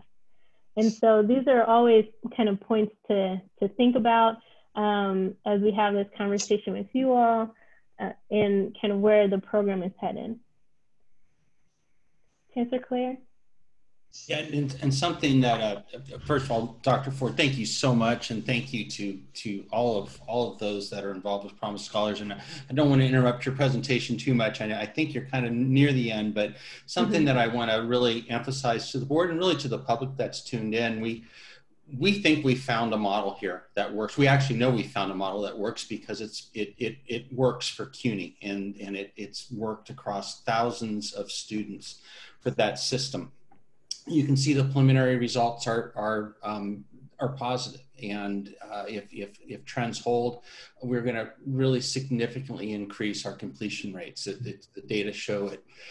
So we feel we have the model. What we don't have, and you can see this, is the funding. And this is long term, and this is something as chancellor I'd like to work with the board on, is how do we do it? How do we secure the funding? And what I'm most concerned about is, and we've gotten some legal opinions and we may need to get a few more, but as we understand it, we are really not allowed to use unrestricted dollars for direct student support other than some narrow areas such as food and other places. So, you know, you see how we've aligned the direct support resources to students, and those dollars help. But, you know, I don't want to give, Tom Bauer a heart attack or Takia Warden a heart attack, but, you know, I'm expecting enterprise funds. I'd like to quadruple the support from enterprise funds for this, because it gives us the flexibility to put money right into students' hands. We need to continue to work with the foundation. Other than that, if we really want to scale this up to the 5,000 student need we have, we're going to have to really strategize and figure out a funding source. And I doubt if it's going to be able to come from unrestricted dollars. First of all, because we don't have that amount to spend necessarily. And secondly, our preliminary legal analysis tells us we can't use those funds to waive dollars. So I just wanted to kind of pause there and point that out to the board. We've got the model, we don't have the funding. And this is where I would love to work with the board to move forward. Thank you. Thank you, Chancellor Claire, so much. I appreciate that level of commitment and collaboration to really see this program come to full fruition, right? To do the maximum amount of good possible. Okay. All righty, so that was kind of my take on it, but I think what everyone would really love to hear, or who to hear from, are our actual Promise Scholars. And so we've invited with us today some students that are in the program. We even have an alum of the program, as well as some of our team members, to just share a little bit about their experience with the program and the impact that they've seen it have either on themselves as a student or for our counseling faculty, kind of how they've seen the program be impactful for the students that they work with. And so I'm going to stop my screen and invite Michael Jesu from Skyline College. He is a fall 2019 cohort member. Michael, if you want to unmute yourself and just share a little bit about your experience in the program. Good evening, members of the board and college administration. As this Promise Scholar, I have really benefited mostly from the counseling support that is being provided to me by the Promise Scholars program. From the start, I was assigned a counselor, which I had originally thought I was not going to use because in the past, I've had bad experiences with counselors. I expected the first meeting to be like other meetings I had where counselors asked about my classes, asked if I needed anything, and sent me on my way, but this was different. I was able to get to know my counselor and who they are as a person, and I was able to share who I am and my goals. The first time we met, we barely talked about classes, which I really enjoyed because now I was not meeting a stranger, I was meeting a mentor. This made me feel more comfortable to ask for help and advice on my education and future career goals. Throughout our meetings, my counselor helped me with more than just picking our classes. She reminded me of important deadlines such as registration and scholarship deadlines. She informed me about amazing programs in which she helped me get into, which were Berkeley Virtual Experience and Starting Point. She also kept me informed about the many different scholarships, and I was lucky enough to have won one. My counselor was able to help me with my transfer application process and help me with TAG, which has been extremely helpful. My counselor was also able to inform me about all these many different opportunities that I would have never known about if it wasn't for her and everything she offered. Growing up and even in high school, I always wanted to go to a UC, but it always felt out of reach because of how expensive it would be. When I shared this with my counselor, she informed me about the many different ways I would be able to pay for it and told me not to let the cost of something hold me back from doing it. And thanks to the Promise program this fall, I'll be applying to transfer not only to state colleges, but also UCs. And this program has helped me with more than just counseling. It helped me financially and in many more ways. I do not think I would be on track to transfer out of community college in 2 years if I was not in a Promise Scholar program. This enabled me to be a full-time student and work part-time instead of the other way around. Thank you for giving me your time to share my experience of being in the Promise Scholar program, and have a great rest of the evening. Very good. Yes, I agree. Thank you. Thank you so much, Michael. We really appreciate you taking the time to share your experiences and your thoughts, and so glad that you're part of the Promise Scholars program. So now I'd like to introduce Jesus Robles from Kenyatta College, a member of the fall 2018 cohort. Good evening, members of the board and college administrators. My name is Jesus Robles, but I go by JJ. I'm a computer science major at Kenyatta College, and I've been a Promise Scholar since fall 2018, as you guys just heard. As a Promise Scholar, I've really benefited from the counseling support and financial support. Counseling support was very helpful as it helped me decide what major was right for me. Coming into my first year of college, I was an animation major, but switched to computer science right before the semester started. Throughout the year, I was very unsure if I was in the right major. I frequently met with my Promise counselor, Jeanette, and we went over both majors thoroughly and ultimately found that computer science was the best fit for me, and since then, I have not questioned my decision. In addition to counseling support, the financial support the Promise program offered was very instrumental to my academic success. During my first year of college, I had to quit my job at a car dealership because they were not very accommodating to my schedule. The Promise financial support allowed me to focus on school because it assured me that my tuition and fees would be covered. Not only did they pay for my classes, but they offered monthly incentives such as gas and food vouchers. Most recently, due to the switch to remote learning, the Promise College program has offered online gift cards as incentives, which has helped me and my family in buying groceries and other household essentials. In addition, I had the opportunity to serve as a Promise student ambassador since fall 2019. As a student ambassador, I was able to help high school outreach events to help other first-generation students like myself. I help students recognize the benefits and resources the Promise Scholars Program has to offer.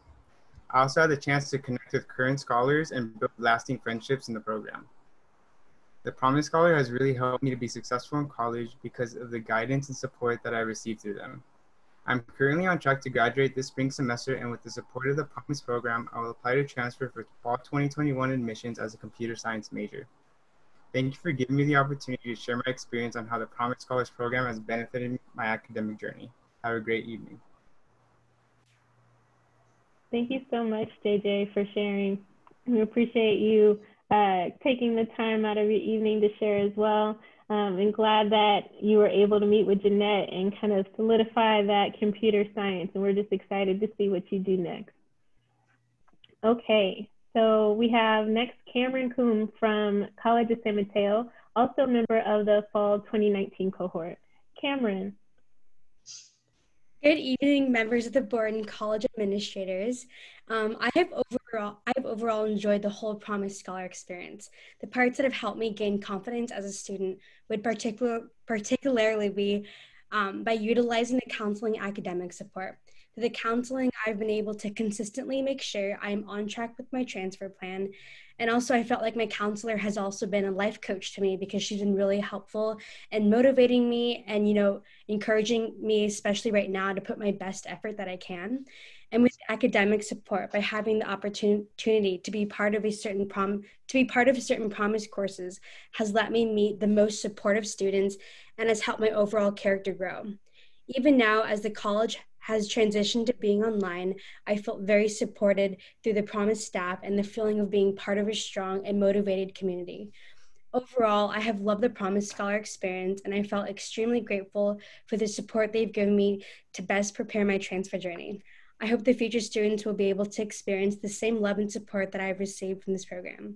Thank you for giving me this opportunity to share my experiences, and have a great evening. Thank you so much, Cameron.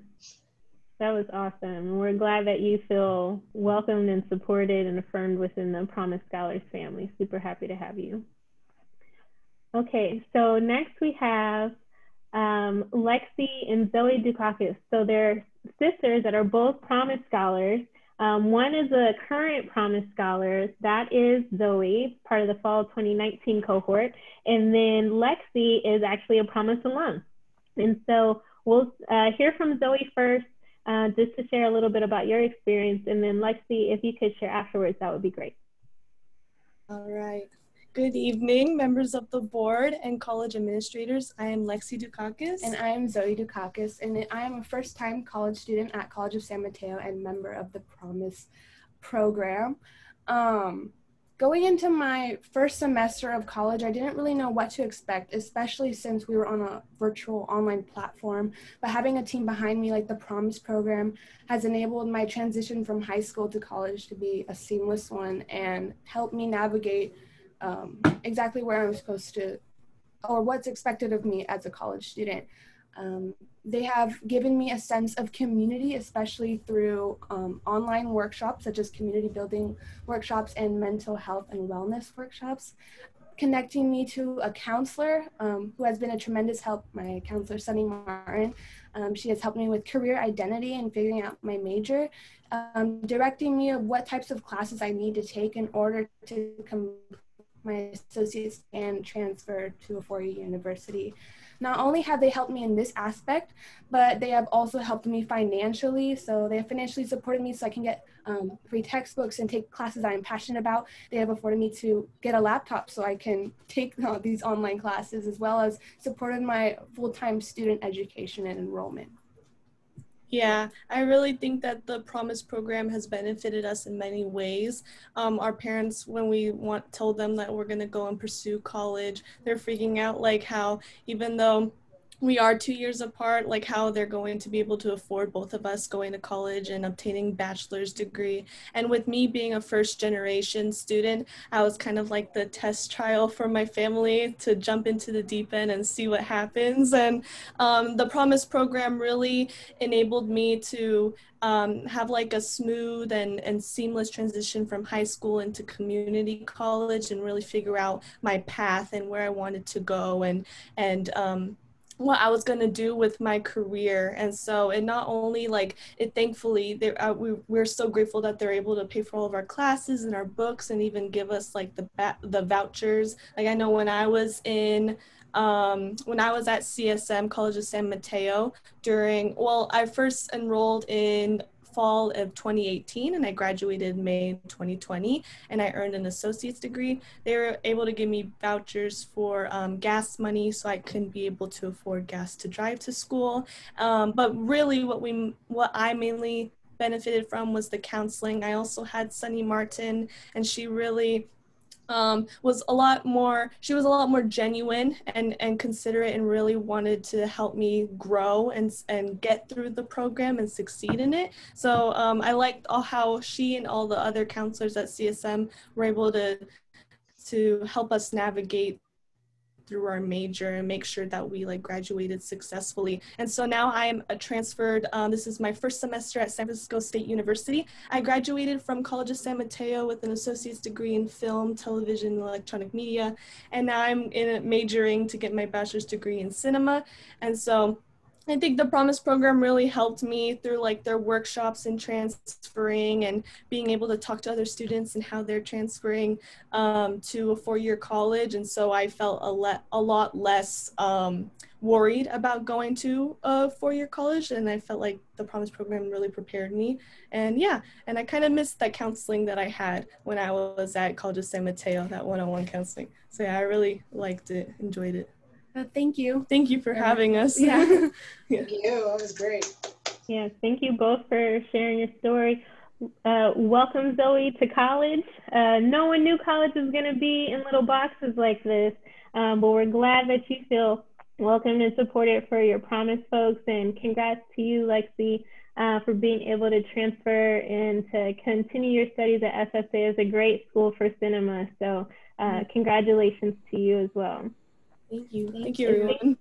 Thank you to all of our student speakers for being able just to share a little bit more about your experience. It really does kind of make the program real when we get to hear from you all and just about the impact of the program, the opportunities that it's been able to provide for you, but really the support and that sense of support that you've been able to receive as participants within the program. So thank you so much for taking the time on a Wednesday evening.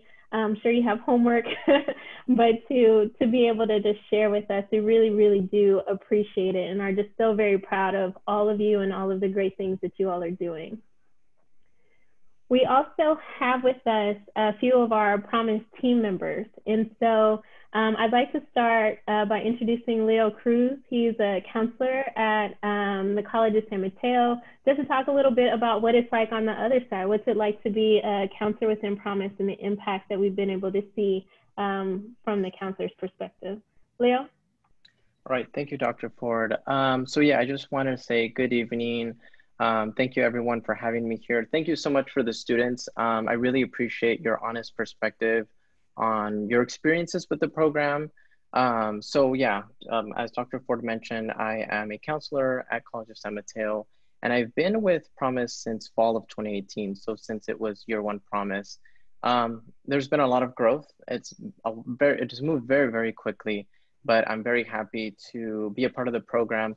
I think one of the things that I wanted to highlight today is just the importance of the counseling that goes on. As a lot of the students already spoke to, I feel that one of the biggest crucial parts of this program is the counseling ratio that we have, the caseload, 150 students per counselor. I think that's very, very important because, and I really appreciate Michael mentioned, you know, when he first came to counseling, he thought, oh, you know, they're just gonna tell me what classes to take, I'm on my way. It really, that isn't my experience. When I feel like when all of us Promise counselors work with students, the first session, we don't even talk about classes. I wanna know about the student. Where are you coming from? Where are you going? What is your plan? I wanna know about you because you're an individual and you have your career goals, your academic goals, your personal life. It's completely different from the student that I'll be seeing, you know, before and after. So I think that's super crucial, the approach that we take as counselors. A lot of the students that I meet with, I ask them, you know, what are your goals and what is your timeline? And the most common response that I get is a 2-year track. I want to transfer, I want to be here 2 years. Students don't want to be here 3 years. Students don't want to be here 6 years. So I think it's very important, you know, the financial aspect that Promise provides students, because as Michael also mentioned, instead of him being a full-time worker and a part-time student, it was able to be the reverse, you know, part-time worker and full-time student. And as one of the indices that was mentioned earlier, being a full-time student really does lead to better outcomes in terms of degree attainment and retention and all of those things.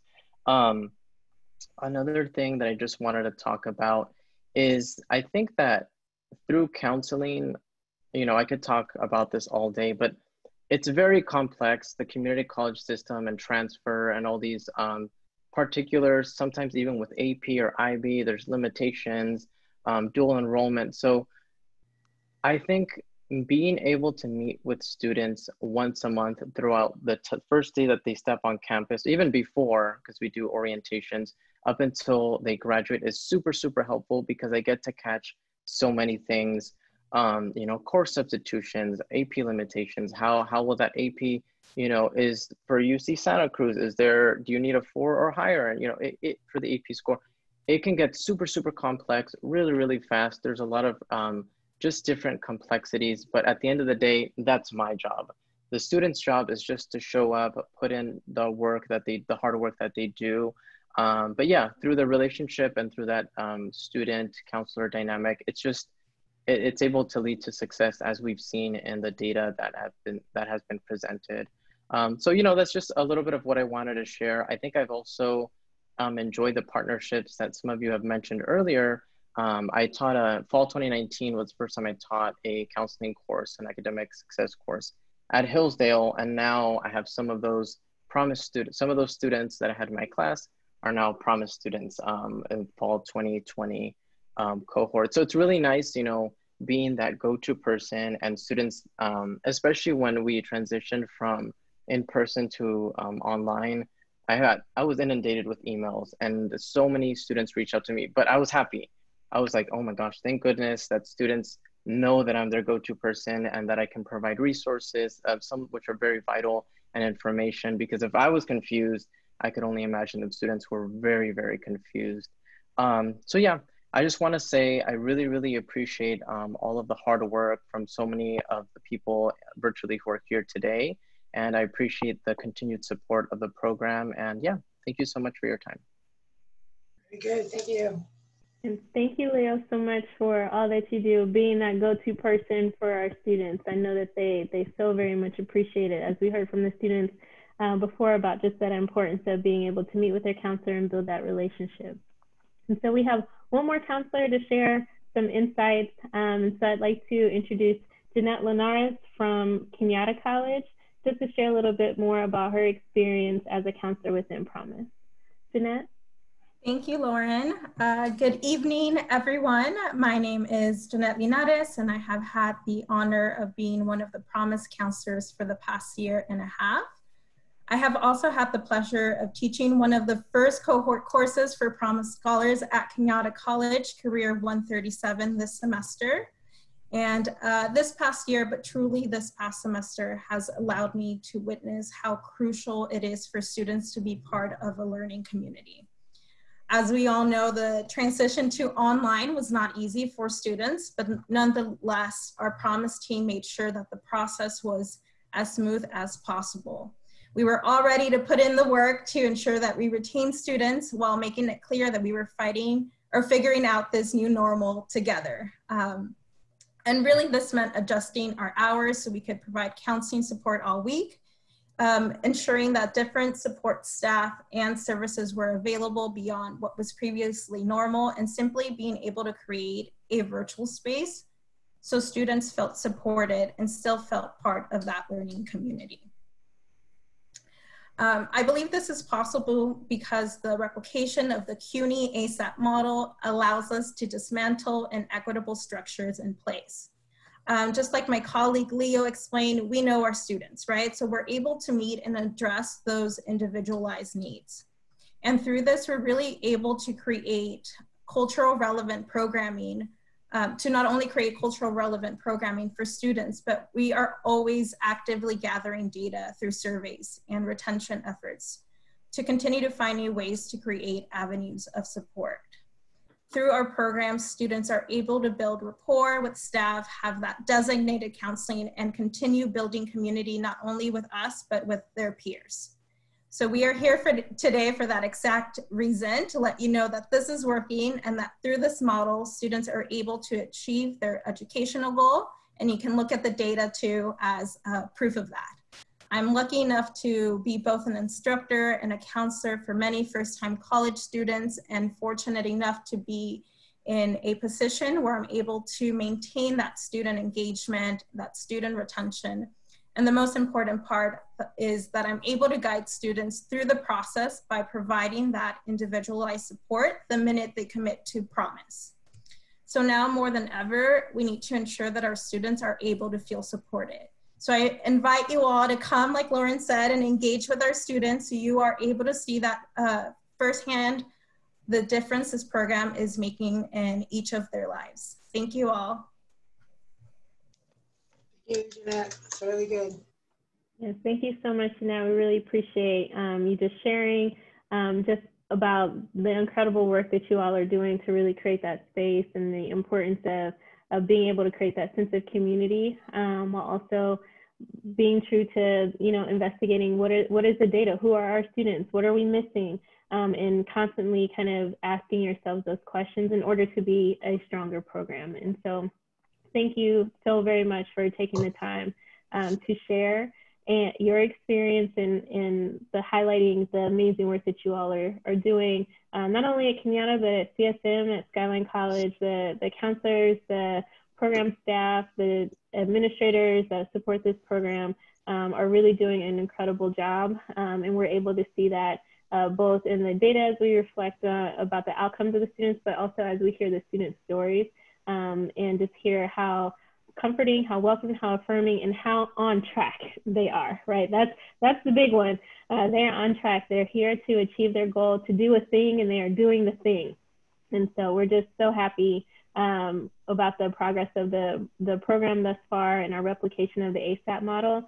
And I'm happy to have been able to share this update with you all here tonight.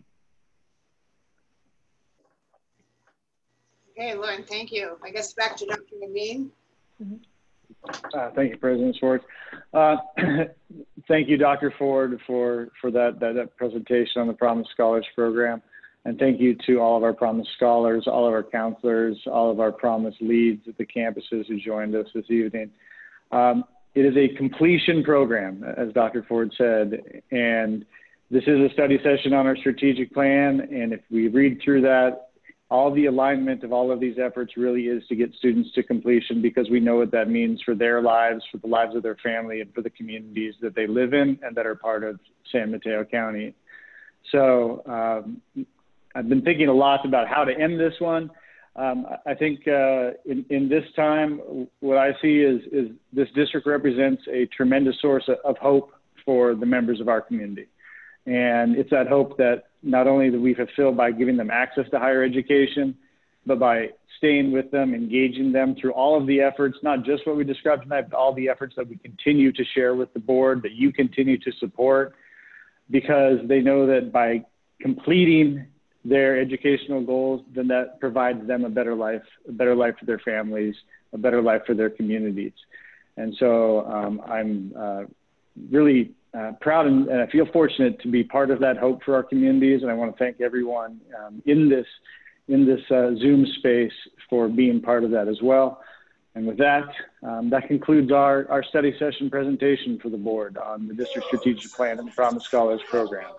So President Schwartz, I'll turn it back to you. Thank you. Thank you, Dr. McBean. Any comments or questions from board members? Vice President Norris.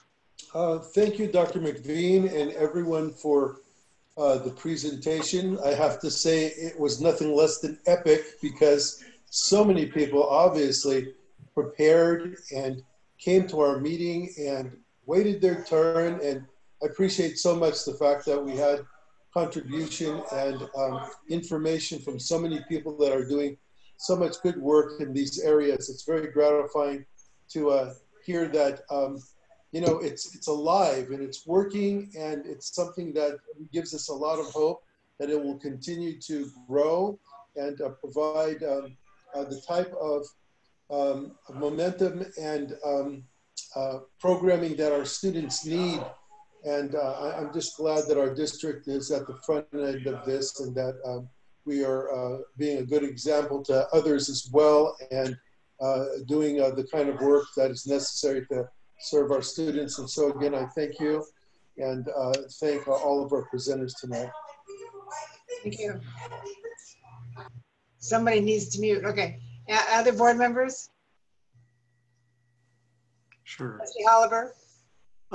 Well, first, thank you to everyone for a great presentation, and particular thanks to our students. I'm happy to hear your positive experiences, and keep persisting and keep succeeding in life. And to our counselors for your participation as well in the presentation. It's a great program. It seems like we're getting a preview of numbers, more numbers to come to measure the success, but that preview looks great. I do have a couple of questions on it. We have counselors who are not part of the Promise program for the rest of our students. Do we have two separate pools of counselors? I'm just curious how this works, the mechanics. Is a counselor either a dedicated Promise Scholar counselor or rest of the academic community counselor? How does that work? Sure, I'll take that, and others feel free. So we do have counselors who are dedicated to the Promise Scholars program, but Promise Scholars also see other counselors that we have. So for example, we have Promise Scholars students who also qualify for EOPS or for TRIO. And so their dedicated counselor might actually be an EOPS counselor. But their interactions with that counselor are part of their required meetings every month that they have as part of the Promise Scholars program. So we both have Promise Scholars counselors who are just seeing students in the Promise Scholars program, as well as other counselors in other dedicated programs who may have Promise Scholars as part of their specific caseload as well. And those counseling sessions are credited towards the requirement for the student to have a certain number of counselors. Okay, thank you very much. Yeah, and that's been one of the big adaptations too, and it has taken a lot of work in order to understand all the different points of contact that a Promise Scholar might have, and to be able to make sure that all of those groups are working together to integrate those experiences and that they count. So it was actually part of a lot of the work that had to be done at the colleges across all of these different programs that have specific counselors in them. Yeah. Great. I had a couple of questions or comments, I guess, on the overall plan. So I don't know if others trustees that want to perhaps go first just on the Promise Scholar presentation before we get to the other overall 5-year plan, or our strategic plan. Strategic plan. Well, we'll put it out there. Do you have the trustees want to talk about the scholar program? Promise Program, Trustee Mendelken. I just want to make two comments. First, Dr. McVeen, thank you very much for your presentation and the progress we've made in the strategic plan update. As a member of the subcommittee and representing the board along with Trustee Nurse, I think you very accurately captured the steps that we took during a number of meetings, both pre-COVID and then post-COVID when we've been able to start up again. So thank you for that. And then secondly, I just wanted to thank the students and Dr. Ford for your putting together the presentation on the Promise Scholars Program. I think we knew when we first saw this about 5 years ago that this was a very special program that had great potential for our district, and it's just really gratifying to see now after 5 years of hard work and effort by many people to hear from the students who have been participating in it and just kind of how well this is actually working out. So I'm really glad that we took the big plunge into doing this, and I hope we're able to continue pushing this forward to even greater success and completion for our students. And I think the initial numbers look good, but there's obviously still a lot of hard work left to be done and some fairly weighty problems to wrestle with around some of the funding issues that Chancellor Clare brought up that we still will need to deal with down the road. But it was a great presentation and great update on where we stand. And as always, it's terrific to hear from our students who are benefiting so much from this program. Thank you. Thank you. Board members? I just would like to say that I met Dr. Lauren Ford a few years ago when Skyline College had duplicated a program that had been done at Kenyatta, and I can't remember the exact title, but was bringing kindergarten students from the area up to the... Thank you. Mm-hmm. And it came back to me when I heard previous conversation about how I totally agree. I think going to the high schools is fabulous. You still need to go back further to try to capture students and get them goals to come on to college. And the kindergarten thing was really planting that seed. And boy, if you could ever put something like that back together, I think it would be beneficial for all the students in our area. It's just a way of life, but just to throw that out there. My question on the Promise program was, and I should know this, but on the funding, you said housing. So what is the housing source for the that part of the funding? Dr. McVeen, I guess, or?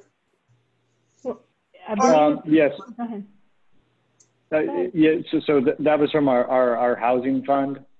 And Bernardo might have better details, but revenue generated from our faculty staff housing. So part of that housing fund, which is one of the sources of the flexible funds. Dr. McVeen, you're correct. So the revenue that's available from the two housing projects that we have, Cañada Vista and College Vista, the revenue that's available, some of it is available for the Promise program, and it's been we have been using a very few dollars to provide it for our students. The question that runs in my mind is that money have to be repaid to the housing? It's because it's like It does not. It does not. It's not required to be repaid to the housing. It's those dollars are free to be used by the district as needed for any projects or any causes that the district or the board decides to use. Okay, thank you for that. And my last plea would be, I didn't put myself back on here, or I touched something here. My last plea would be, this is so successful, it's proved to be successful, it will probably grow, but I think you touched on it. Our part-time students, if we need something for them also. And I think with this pandemic, what has happened, our part-time students are really getting even less part-time because they just don't have the opportunity to take classes because of the situation. So I would hope to maybe hear someday that there's some kind of a program that's specifically for the part-time student, because they are serious students, and it will unfortunately take them a little longer because of their other situations. But I just think I could editorial on my part. So, but thank you, great presentation. Thank you, students, for coming. we'll do anything to get you here because it's always wonderful to hear from the actual people who are right in the middle of, right at the beginning of everything, and to hear success stories is better than that. So turning it back to board members, let's see, I guess it'd be Trustee Holliver, you want to go back and ask some questions about the strategic plan? I just had a couple of comments. First, I'll just repeat what I had said earlier. When we look at the data, you know, we are, I believe, looking at two distinct groups of students that we serve. And I'm focusing right now on our resident students, so California residents, that I believe we should set these goals for resident, you know, completion rates, persistency rates. I mean, you can go down the list. Transfer rates, degree completion, college transfer, et cetera, as a goal of distinct from, we may want to set a goal for non-resident students, but I would like to see those goals be addressed so that there's no, you know, merging of numbers that could inflate our success rates, because we do have a cohort, primarily the international students, that have a really different profile, different financial means, different family and academic goals. So I would like to be able to see that. And I think the way you see it is by developing goals that are defined by resident completion, success, transfer, and so forth. The only other comment I have is, trying to scroll through it, and that's goal 4. And I think it's been improved in, well, from my standpoint, I'm happier with the way it's being presented. This is really about our financial strength. I would say first and foremost, our number one focus should be on preserving our basic aid status. So far, so good. You know, we've not yet been on the radar screen with the state, whether the legislature, the governor, or others. That may change each year. And certainly that is the key to our financial strength. So while I agree with the advocacy, I think maybe there should be more done in that area. I mean, I've suggested it a couple of times going back a few years. I really believe that just like in the K-12 system, the basic aid districts form their own, in effect, lobbying entity because they have some distinct needs that are different than the other 1,000 some odd K-12 school districts, that we should do that with our fellow you know, basic aid community college districts, like actually establish our own lobbying operation and fund it distinct from community college league and so forth. Trustee Holliver, I'm sorry to interrupt you. Actually, we are part of a coalition, and there's discussion around that lobbying. So I can update you on that, but we are okay. We're actually regular participants in those discussions. So just to let you know. Good. So that's moving in that direction. You know, I guess I've observed over lots of years being in and out of the Capitol, not on college issues, but other issues. You got to have a presence. It's got to be distinct. It's got to be vocal.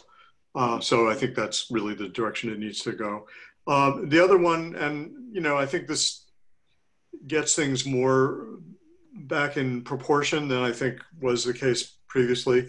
Certainly we want to increase our community continuing and corporate education programs. I have commented from time to time that in doing that, it's essential that we keep in our evaluation that those are programs that are not in any way competing with for-credit education, not in any way creating certificate programs that do not really provide the same kind of job entry portal that the recognized 4-credit certificate programs provide, and that there's no encroachment by these continuing education programs on our core academic programs. So that would be something I would like to see incorporated into the statement. It's always a tension. You know, we know that when folks are motivated, and they are, there's no question that that program is motivated to grow and build and innovate, and they do a great job at that. But we have to also make sure we have a boundary that is not in any way moving people who would benefit from actual 4-credit coursework being taught by accredited faculty members that qualifies them for transfer and for you know, degree programs and certificate programs that are recognized in the outer world and the workforce from encroaching on that. So that's my suggestion, that more language could be added in that area. Great. Thanks, Trustee Halliburton. We'll make sure to incorporate your thoughts as we go through this revision over the next couple of months. Thank you. Okay, thank you. So anything else you want to sum up with, Dr. McBean? No, just thank you as always for the board for inviting the study session every October. It's always one of my favorites of the year to give this update. So look forward to doing it again next year. And thank you everyone who attended and presented tonight. Just really great work in support of our students. Very good. Again, thank you, and thank you to all the presenters. Very good information, and all the people behind the scenes that went to putting your presentation together. So a lot of hard work. So yeah, hope to see you before next year, but you never know. Okay. Information reports 20-10-2C, a discussion of the statewide efforts to call attention to the digital divide. Trustee Holliber brought this to my attention, and I think it's worthwhile to discuss. So I will open it up for discussion, and I will let Trustee Holliber open it up. Well, thank you. Thank you, President Schwartz, for putting it on the agenda. I just came across a couple of items in my Twitter feed that caught my eye. First was this letter that brought me to the report that is attached here from Cal Matters.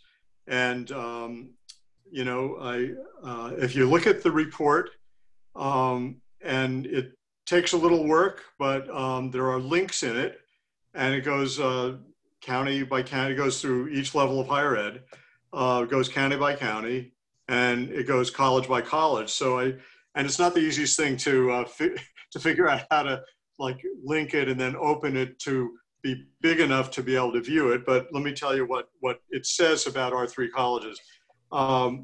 Students that are lacking real internet access, okay? So if you take the reports on our 3 colleges, and it breaks it down by each college, for what they describe as low income students, 436 of our students at our 3 colleges are lacking broadband internet connections for distance education.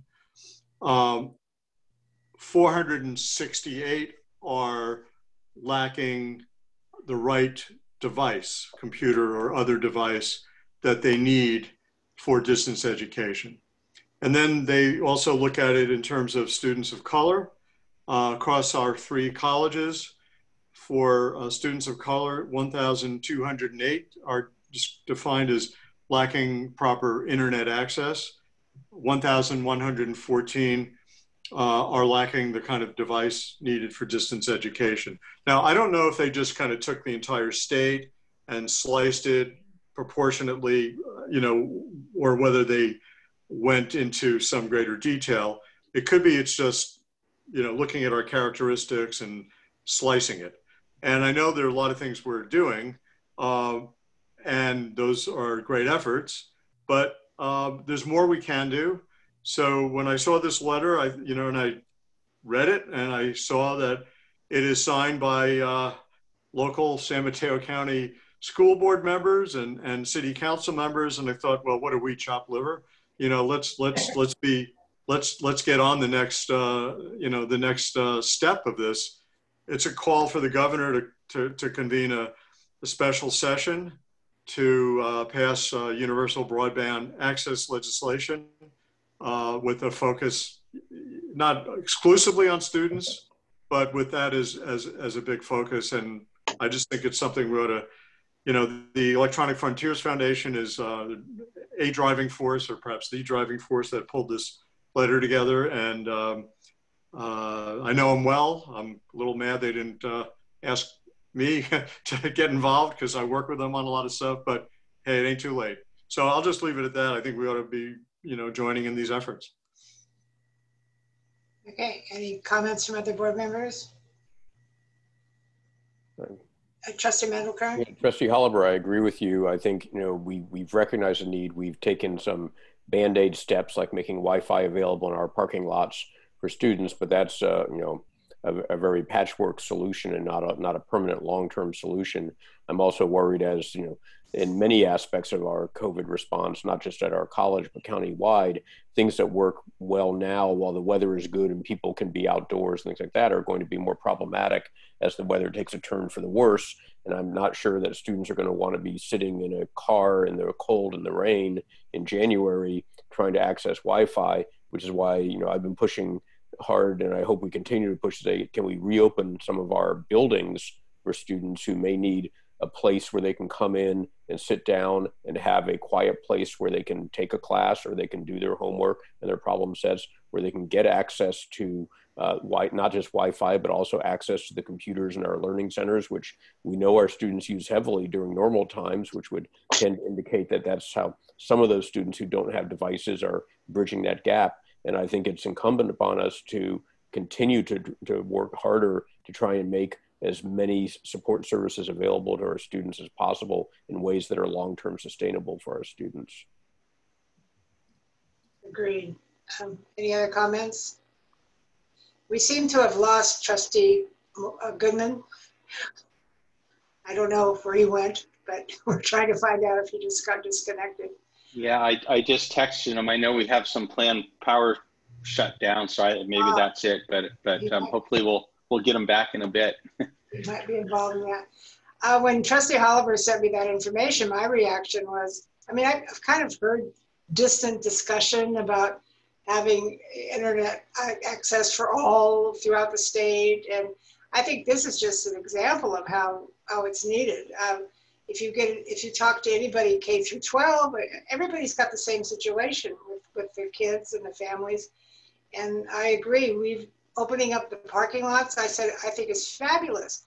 If you can get there, if you have a car, you don't always have that access to get them there. So I kind of look at you, Trustee Holliver, what do you think our next step could be to get involved in this?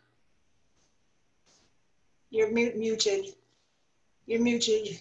All right. Well, I'd say the immediate step would be to work with this letterhead, and it's what we call a NASCAR letter, where you got all the logos like on a racing car of all the different organizations. We do these letters all the time. I work for a consumer group and we're lobbying in Sacramento. And you put together all these different logos and signatures.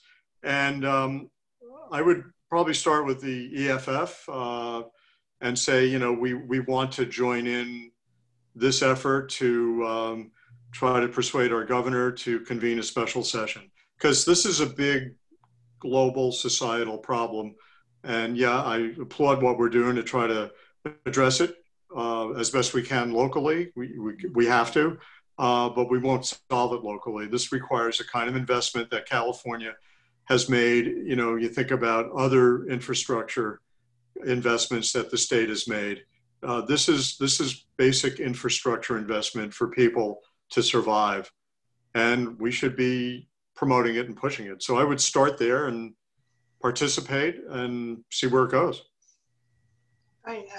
If Trustee Mendelkern and Trustee Norris agree. You have my support to do whatever is necessary to get us more information or more involved. Maybe we need the service of staff from Vice Chancellor Bailey and of course our Chancellor. No, I wholeheartedly agree. And I thank you, Trustee Holliber, for bringing this to our attention and for, putting this on our agenda, sharing this information with all of us, and hopefully through us to the other educational communities around us. Some leadership on this at our end is obviously something that will help promote it. And I completely agree that we should do whatever we can to move in this direction. It occurs to me, if I may also, why don't we reach out to the Community College League and urge them as a statewide organization to join in this call. But in the meantime, if I get a sense of, there's a consensus that we can endorse this concept of calling a special session for universal broadband access legislation. Is that the consensus? I think, yeah, you have the consensus, yeah. I think I have heard no negativity about it at all. I think it's only positive. So, we have the Bay 10. We can branch out from ourselves to the Bay 10 to the, I think the entire league would be very good strategy. So whatever it takes. Chancellor. So President Schwartz, so Trustee, I guess through President Schwartz, Trustee Holliber, would you like us to work with you on, a response here that kind of reflects the wishes of the board? Okay, we'll go ahead and reach out. Okay, great, thank you. Thank you very much. Thank you for bringing it to our attention. Thank you. Okay, we are down to communications. I don't have anything. Does any board members have anything they need to communicate with? Hearing none. Statements from board members. Is our student trustee Jade, are you still with us? There she is. Do you have anything you'd like to say tonight, Jade? So 2 weeks ago, I met with the student councils for our first district student council meeting. It went really well. We were able to talk about what the different student leaders were doing on their campus, and something we're going to talk about at our next meeting is how all 3 campuses can come together to try to find a way to connect with our students, possibly a town hall or a virtual event. Oh, very good. Congratulations. Other board members? Nothing from Trustee Mendelkern, Trustee Holliber, Trustee Norris. Okay, I think we'll move on to we haven't heard from Trustee Goodman, so I have a feeling your suspicion is probably correct. Then maybe I'm South County, maybe North County got hit with the blackout, I don't know. Okay, reminding everybody that we want to adjourn in the memory of Dr. I can't read my writing, is it Gina Rhodes? Gina Rhodes? Gina, thank you. Gina Rhodes. Thank you for bringing that to our attention. We will adjourn in her memory. There's no other statements from board members. We will go back to closed session, but the next board meeting here will be by Zoom on October 28th. So board members, you have to go back to our number from Chancellor Claire earlier in the day. Thank you all for coming. Keep well, keep safe, keep your sanity. Keep a sense of humor, and we'll see you again soon. Stay safe. Thank you. Yes, absolutely, absolutely. Good night. Good night, all.